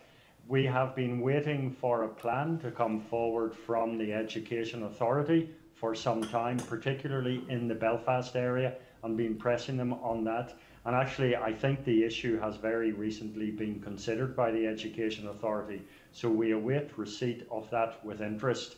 When I said we didn't have statutory authority, ultimately we have authority and responsibility for everything, and I fully accept that. That wasn't an attempt to abrogate responsibility in any way whatsoever. What I was talking about was the placement of individual children. There's lots of things we cannot intervene in because we would only get in the way, and we don't have the capacity or the expertise. I fully accept that we have responsibility for everything to do with education policy, and that is why I personally am intervening in the overarching aspect of special education needs and drawing all of those threads together in a strategic way. I appreciate that response, Derek. And the Minister, you'd given a helpful update with regards to the unplaced statement of children earlier in your remarks. Is it possible to go into the detail of how many of the 157 special school pupils remain unplaced in special schools? Don't think we've, Chair. I don't think we've just that direct detail. Okay. To hand, but look, we'll get that to the committee ASAP. Fair enough. In terms of the breakdown of that, we've got the global figure at 206, but is there? 285 was how many were last week. That's reduced to 206. Hold on a second. I think of the special school pupils. In terms of special school placements, we believe that it's the unplaced ones are 110. But look, we'll confirm that up just to make sure we're not misleading. And I think the breakdown. So okay, thank you. Yeah, and I think the breakdown of that, I think on the 110 would be 85 at primary level and 25 at post-primary level. Okay, thank you, Minister. Can I bring in Catherine Kelly? Is Catherine there? She is. Yeah, thanks, Catherine. Thanks, Chair, and thank you, Peter, Derek and John, for meeting with us again today. My question is in relation to the allocation of the 10.5 million that was announced yesterday by the Finance Minister. Is there any further information on how this will be allocated? And are you aware of a timeline or anything as to when voters should expect to receive support? Catherine, we couldn't do it. Well, there's been a bit of preparatory work. We couldn't do anything absolutely definitive until we got clear that the money was coming. But we're working on the detail of how best this should be implemented with the reference group. So we should be in a position, I think, relatively soon to do that. We want to make sure then that whatever is there is fit for purpose. And obviously, as part of that, I suppose wouldn't say additional restriction, but one of the broader elements of this is also the fact that obviously when it comes to childcare, we have a policy route, health. It's not something which just entirely lies within, we work with the reference group. It's not necessarily, it will be cross-departmental in its nature. But I think the general point about making sure. No. Yeah, can I just follow up, Catherine? As the Minister says, we're in a different. The focus, as the Minister said earlier, is not on supporting those settings that are closed, but focusing on getting settings open and supporting them with the financial viability problems they'll face. So we're working with the reference group on that to see what is appropriate. An important point, well, it's a significant point for us.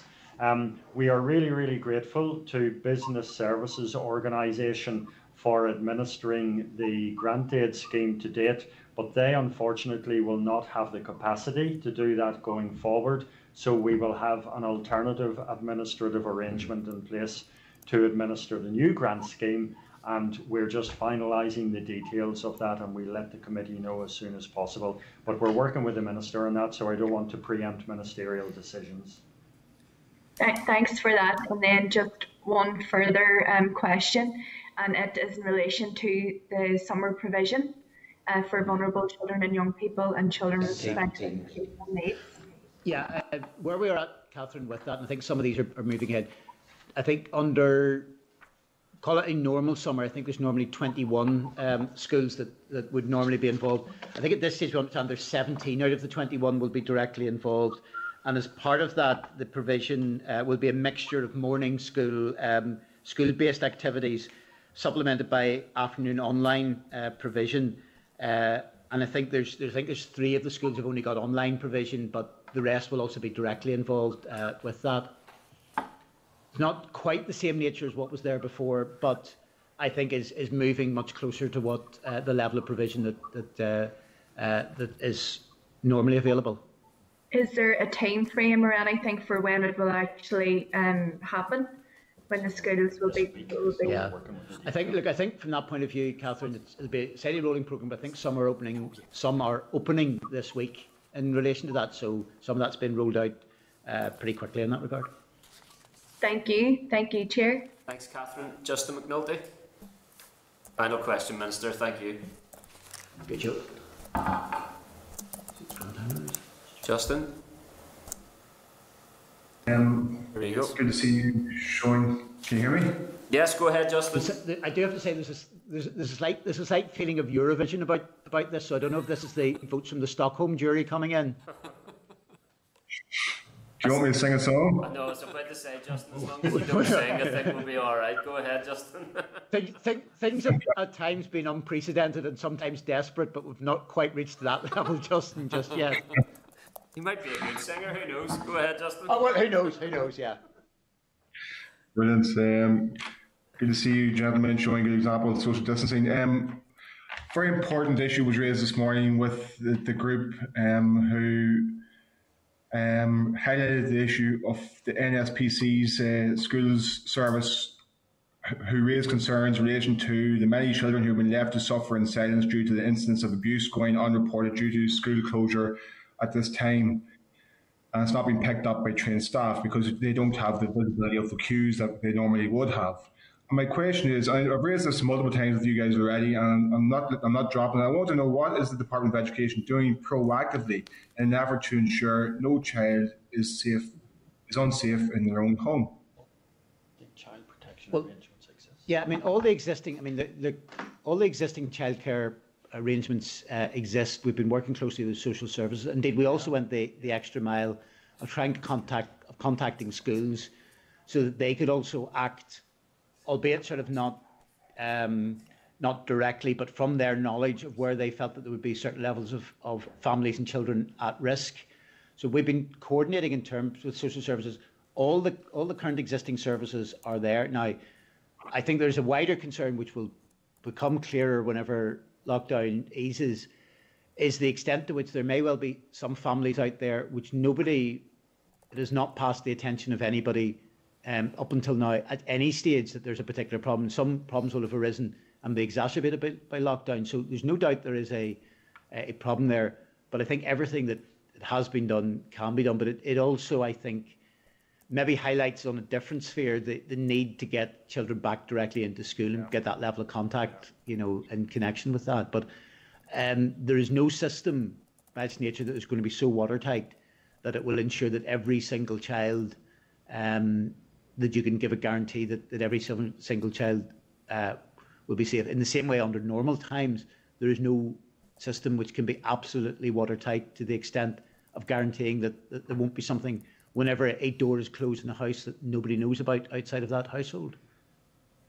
Yeah, that's frightening, Master. I know you've referred to existing services. Existing services don't really cut it at this time. This is a new period of time for so many kids and families, and I just think the Department of Education should be more proactive in reaching out to families and children in some manner or form to try to ensure. I know there's no fail-safe mechanism, but I think it's something the department should be very proactive about, trying to help ensure there are no kids left. I think, Justin, we have been as proactive as we can be.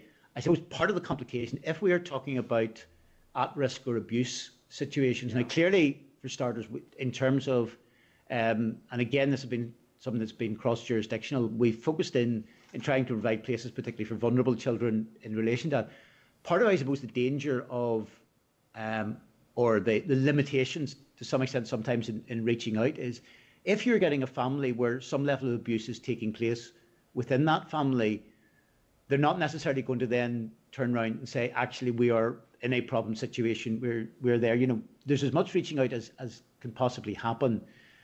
But I think it would be naive on all our parts to think that anything that can be done is in every case going to be able to spot a problem and solve a problem. I think the maximum that can be done, there's been a level across, particularly in the early days of coronas, a level of general restrictions to the extent to which professionals can enter homes, they can take those particular levels of action, but there isn't the same level of interaction within the broader community either in terms of being able to spot whether there are problems in connection to that. But like, all the services are still there, they are still moving ahead to the extent that they were before. And I suppose from a practical point of view, beyond what's being done, it's difficult to see whether there's a particular action that can be taken by ourselves or by health or others. Okay, well, I think it's important on the return to school programme that there's major flagging done, a major emphasis put on identifying where there may have been issues. Emphasis on health and well-being. And health and well-being are highlighted very clearly within the guidance in relation to that. So yeah, it is something, and there will be, I suspect there will be problems uncovered whenever we see returns that were not known prior to March. And I think that is going to be inevitable. And we will see, I think, some very sad examples as well. In many cases, I think there will be a lot of resilience from children, but there will be cases that will come to light, I have no doubt, which will be very worrying and obviously will need action taken on. Yeah, that's sad and scary, Minister. You will ensure that there are appropriate resources there to address all these issues that may come to light when restarts happen. There is as part of that, and it's again working particularly in conjunction with social services, particularly mainly most of those will lie under health, but obviously we'll coordinate with all agencies in relation to that.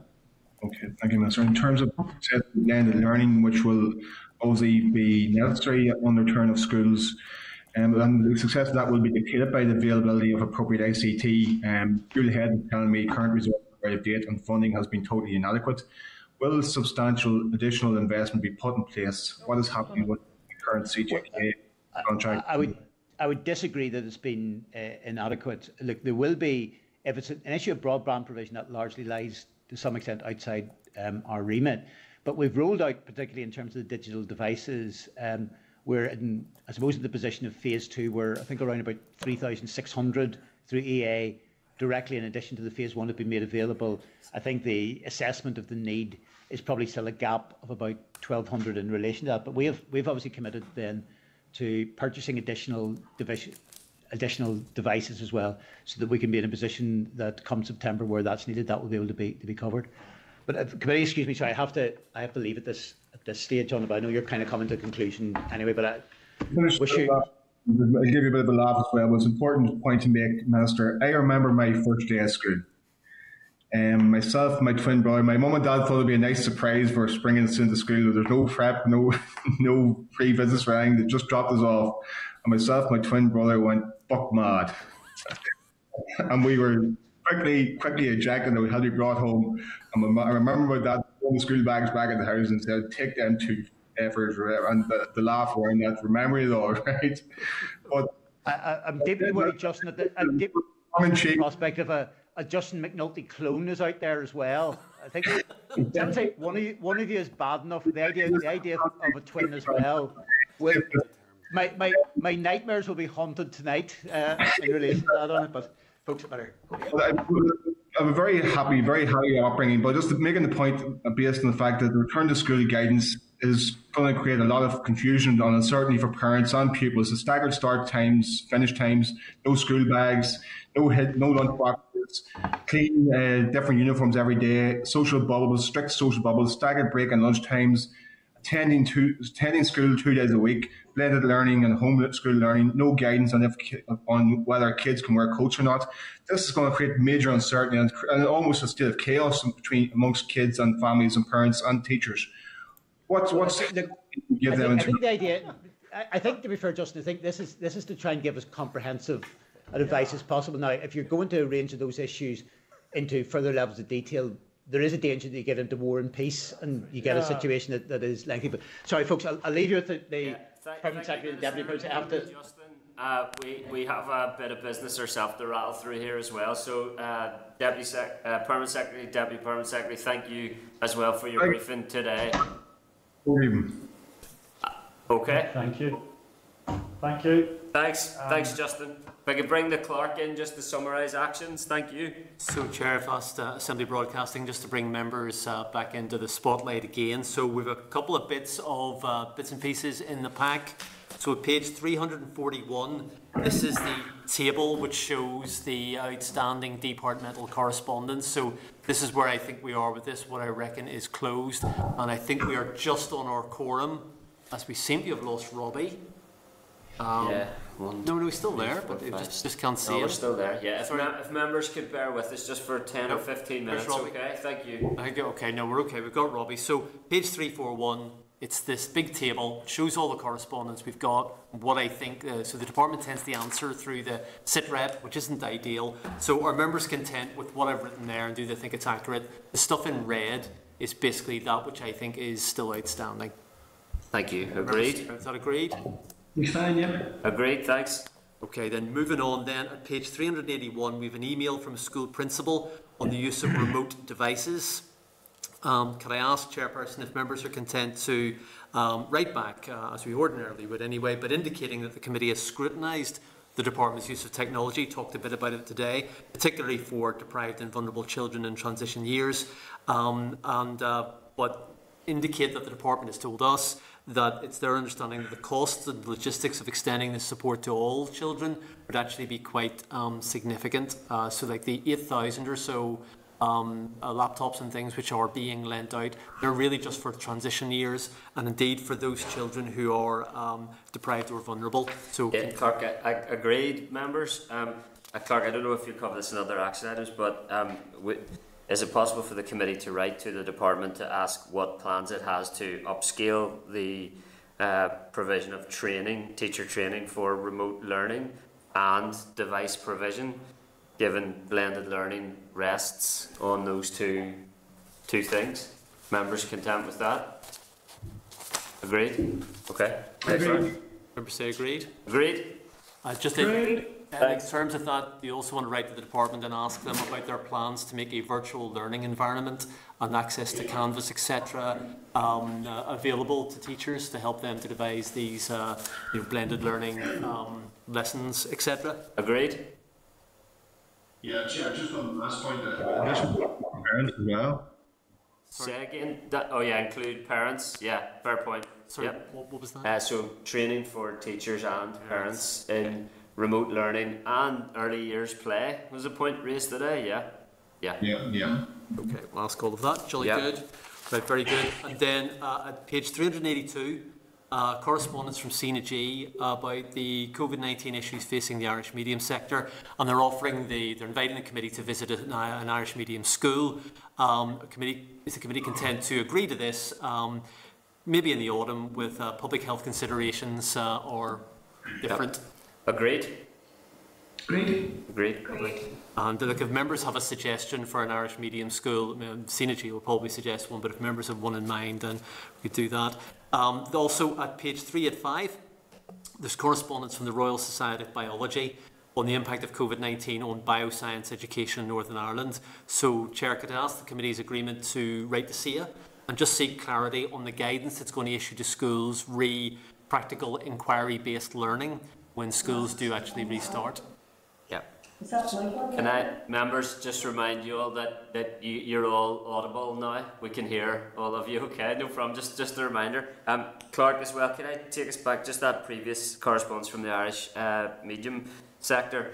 Is it possible for us to forward the paper they've provided us with in regards to their concerns and to seek, provide that to the department and seek a response from the department in relation to those concerns? Okay, yeah. Members agreed?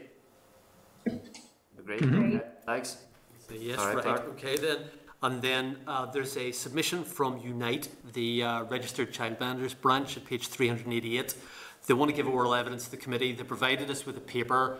Perhaps, Chairperson, we are going to meet informally on Monday. So 3 o'clock was going to be parent kind. So 2 o'clock could be Unite, if that would work for members. That would be a bit of a long session on Monday afternoon.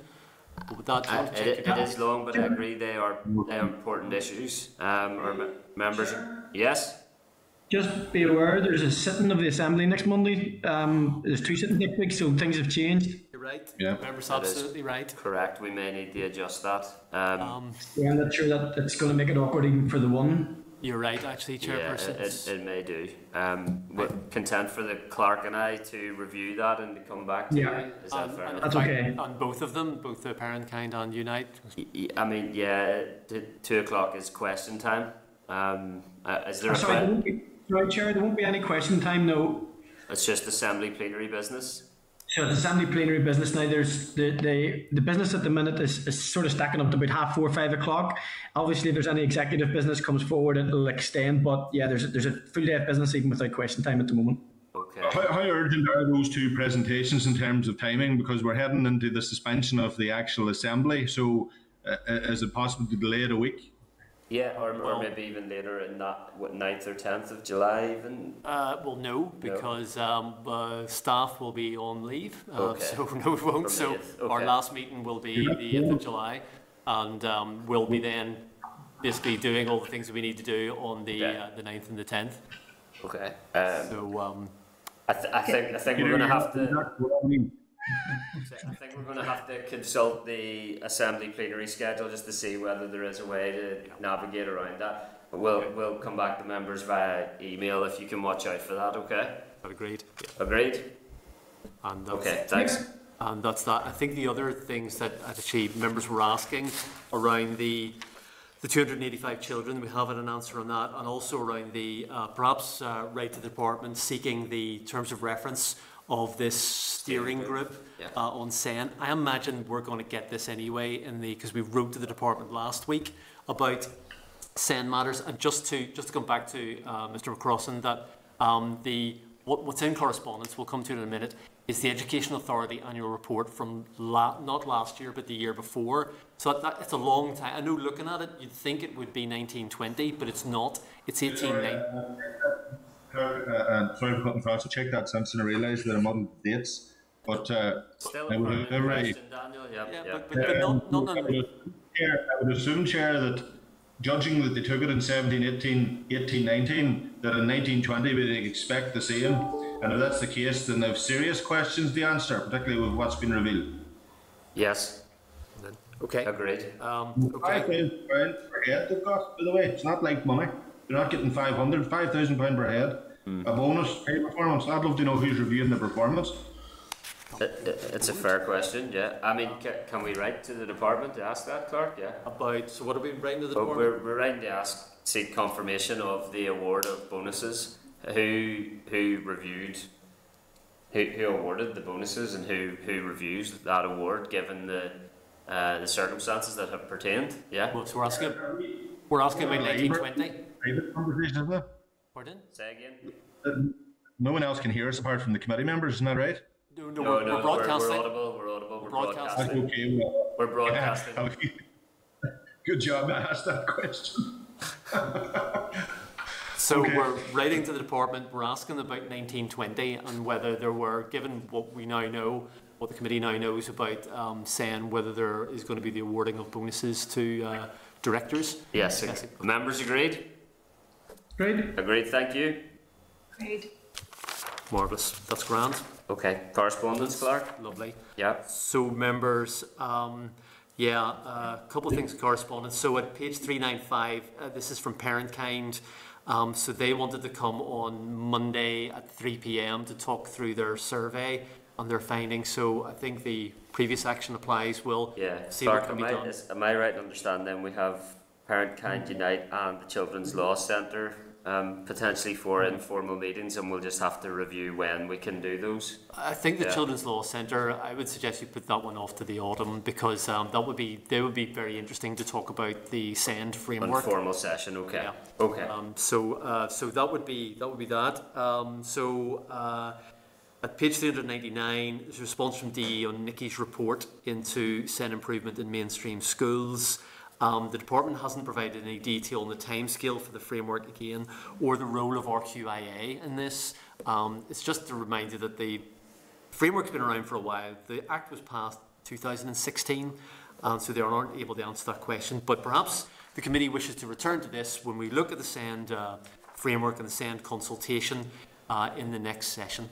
Agreed. Agreed.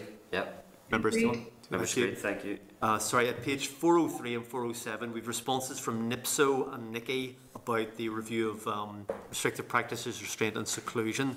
So Nikki is going to do some work on this in 2021. We've already got the British Association of Social Workers who will come to talk to us in the autumn about this subject. Just note that Nikki indicates that they've got a survey and they're not going to launch it. In fact, they're not even going to launch it in September because they think that schools may be distracted. But we can come back to that next week. But just in terms of the issue of restrictive practice, restraint and seclusion, members content just to hold on to this until the British Association of Social Workers comes to brief in the next session. Yeah, and to be clear, that will remain a priority for the committee, and obviously with the evidence session with the British Association of Social Workers lined up for the autumn, we will do that. It's my understanding that there may be an appointment in relation to NIPSO in the near future, so it may be possible for us to return to that as soon as possible. Are members content with that for now? Agreed?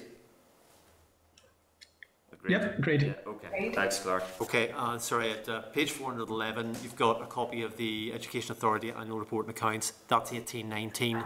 So, look, usually we would get these sorts of things, these kind of annual report and accounts, as you can see others, about this time of year for the year that's just passed. The Education Authority, this is really late. It's always been late. I think actually, to be fair to them, it's a couple of months earlier than we normally get it, but it's still a year out of date. It's just for members to note that for now, and I'm sure that they will return to the Education Authority again in the next session if members are content just to note for now. Okay. Agreed? Agreed. Agreed. And then we have the Shared Education Report at page 563. This is something the department's obliged to lodge every 2 years. We had lined up the department to come up and talk about this, but then COVID came along to interrupt that. So again, if we note for now, return to it in the next session. Chairperson? Agreed. One member say. Agreed. Thank you. And then finally, Children's Law Centre, as the Chair just mentioned, maybe if you return, they want that's at page 644. They want to come and brief the committee, but I'd suggest that we arrange that in the autumn. They're a very useful organisation. The committee's got a lot of use out of them over the years, and I hope that the members have actually already. Yeah, Clark, just this, if members could agree that, and I'll just ask a supplementary action in relation to CLC. Members content to invite them to brief the committee in the autumn. Agreed. Agreed. Agreed. Clark, if members are content, I'm content to meet with the Children's Law Centre in the interim in case there's any issues of urgency, and invite any of the members who wish to accompany me as well then, if members are content with that. Agreed? Agreed. Okay, thank you. Okay. So forward work programme, I think. Okay, members, agenda item 8, forward work programme on page 651. Can I remind members there will now be 3 oral briefings on the 8th of July. There won't. So Mark, do you want to speak to next week's briefing? So I assumed that we might have. Okay, no problem. 8th of July, maybe. Yeah, it's going to be action-packed on the 8th of July. It always is. So it'll be the National Children's Bureau talking about the Emotional Health and Wellbeing Framework. So just that members understand what that is, that's their report, which then informed the department's consideration of this policy issue. Yep. They're not coming to talk about the framework, they're coming to talk about what they said should go into it, and it's just that provides background. And then we'll have the department, the sort of final session with the department about COVID matters. So that maybe we might take a little bit more time to talk about the post-primary transfer survey, and maybe we... Sorry, Daniel, I think you're still on. Daniel, we can hear you. Okay. Sorry, so that maybe we start at 9 o'clock then on, for the last time, hopefully, on the 8th of July, and then, as I say, do those 3 things, which will be National Children's Bureau, Department, and talk about the post-primary transfer survey. Okay. Okay, jolly good. Do you want to speak to the third point there? Right then, members, so normally, if you look at that forward work programme, which is at page 651, there's very little in it. Usually at this stage of the game, I would have this booked out till Halloween. Now, obviously, members could change and do whatever they want to do, but I have this well booked out. Don't have that yet because I'm not sure what we're going to be doing in September. I think by the time we get to when we're going to meet in August, the public health situation will be clearer, hopefully a lot better. Maybe we'll be meeting in normal session again and perhaps dealing with other matters other than COVID-19 as we've already started to do. So what I could ask, Chairperson, is that members have a bit of a think between now and next week. We have a big long list of things to be scheduled. Pick out the things that you maybe want to do most urgently, and I'll then preliminarily schedule those for September, October, and then we can have another chat about it anyway in August and maybe have a strategic planning session at the start of September. Members agreed? Agreed. Okay. Agreed. Okay. Any other business, members? Just a quick one, Chris. In terms of Irish medium schools to potentially visit, Bunchgull and Weir, just put that on the list, please. Okay. Thank you, Justin. Any other business members? Chair, I'm just looking for some clarification around what's going to happen when the actual Assembly goes into recess. Is this committee going to continue functioning or not? So my understanding is that the Assembly has potential to sit during July, and I think there may be a short recess at the start of August with the option of returning should circumstances require. We're taking a similar approach in that we're obviously meeting next week, and we're scheduled to return on August the 17th. It's the Is that right? Yeah. So the plan will be, Chairperson, members, is that there is the potential for plenaries on the week commencing the 17th of July or the 20th of July, but that there aren't planned plenaries for August. But the ad hoc committee could meet and could meet at any time. So that the idea would be our last meeting for this session would be 8th of July, which is summer recess, and then we would meet again on the week commencing 17th of August. I'd like it to be a Thursday, so if members have a wee think about that, it just gives me about 2 days rather than 1 day to write some papers for whenever we do come back.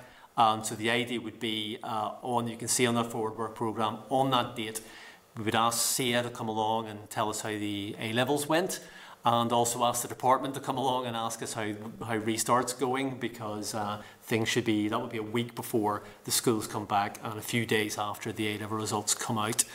And then, as I say, in September we could have a strategic planning session when maybe the committee's focus might be a lot less COVID related, maybe a lot of restart to begin with, but then a lot less COVID related as we go on. And if members have a notion or they want to do an inquiry, that will be the time to sort of think about the terms of reference, because we will have less than 2 years of the mandate left.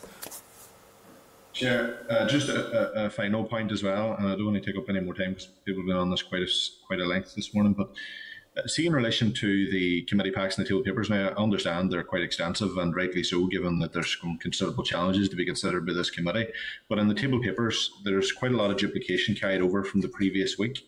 Now, I know that's helpful to an extent, but it just means that we're still siphoning through everything.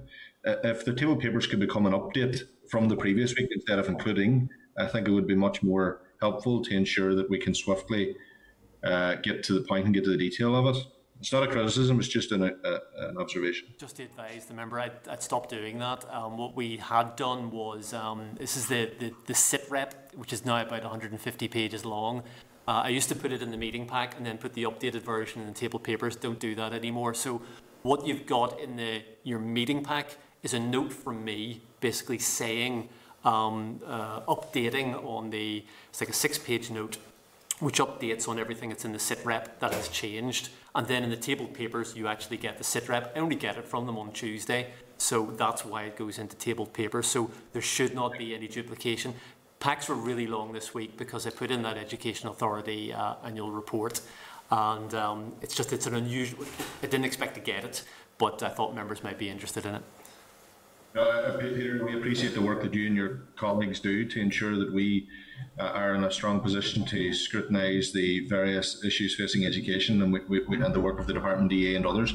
We do appreciate that. I have a terrible habit of just trying to get straight to straight to the nub of the issue to speed things up, particularly when you take last night we were in the Assembly quite late as an example of it. But no, thank you very much for all your work and continued efforts in supporting us, Peter. We do appreciate it very much. I think members, you might want to give a thought about how we would like to go forward in August. The department's very good about coming along, and there's a lot of information in the SITREP, but I think sometimes stuff gets lost in there. It's so long, there's so much to read, stuff gets lost, and I would like to go back to a more normal department briefs us, we write letters, they answer the letters, so we can know that we've had answers to questions. But that's for members to decide. Have a wee think about that, if you would, Chairperson, members. Okay, thank you, Clark. Members, content? Yep, okay, members, our next meeting then will be Wednesday the 8th of July in room 29, Parliament Buildings, or via Starleaf at 9 AM. Thank you. Meeting is now adjourned. Thanks, members. Thank you. Assembly, Committee Room 29.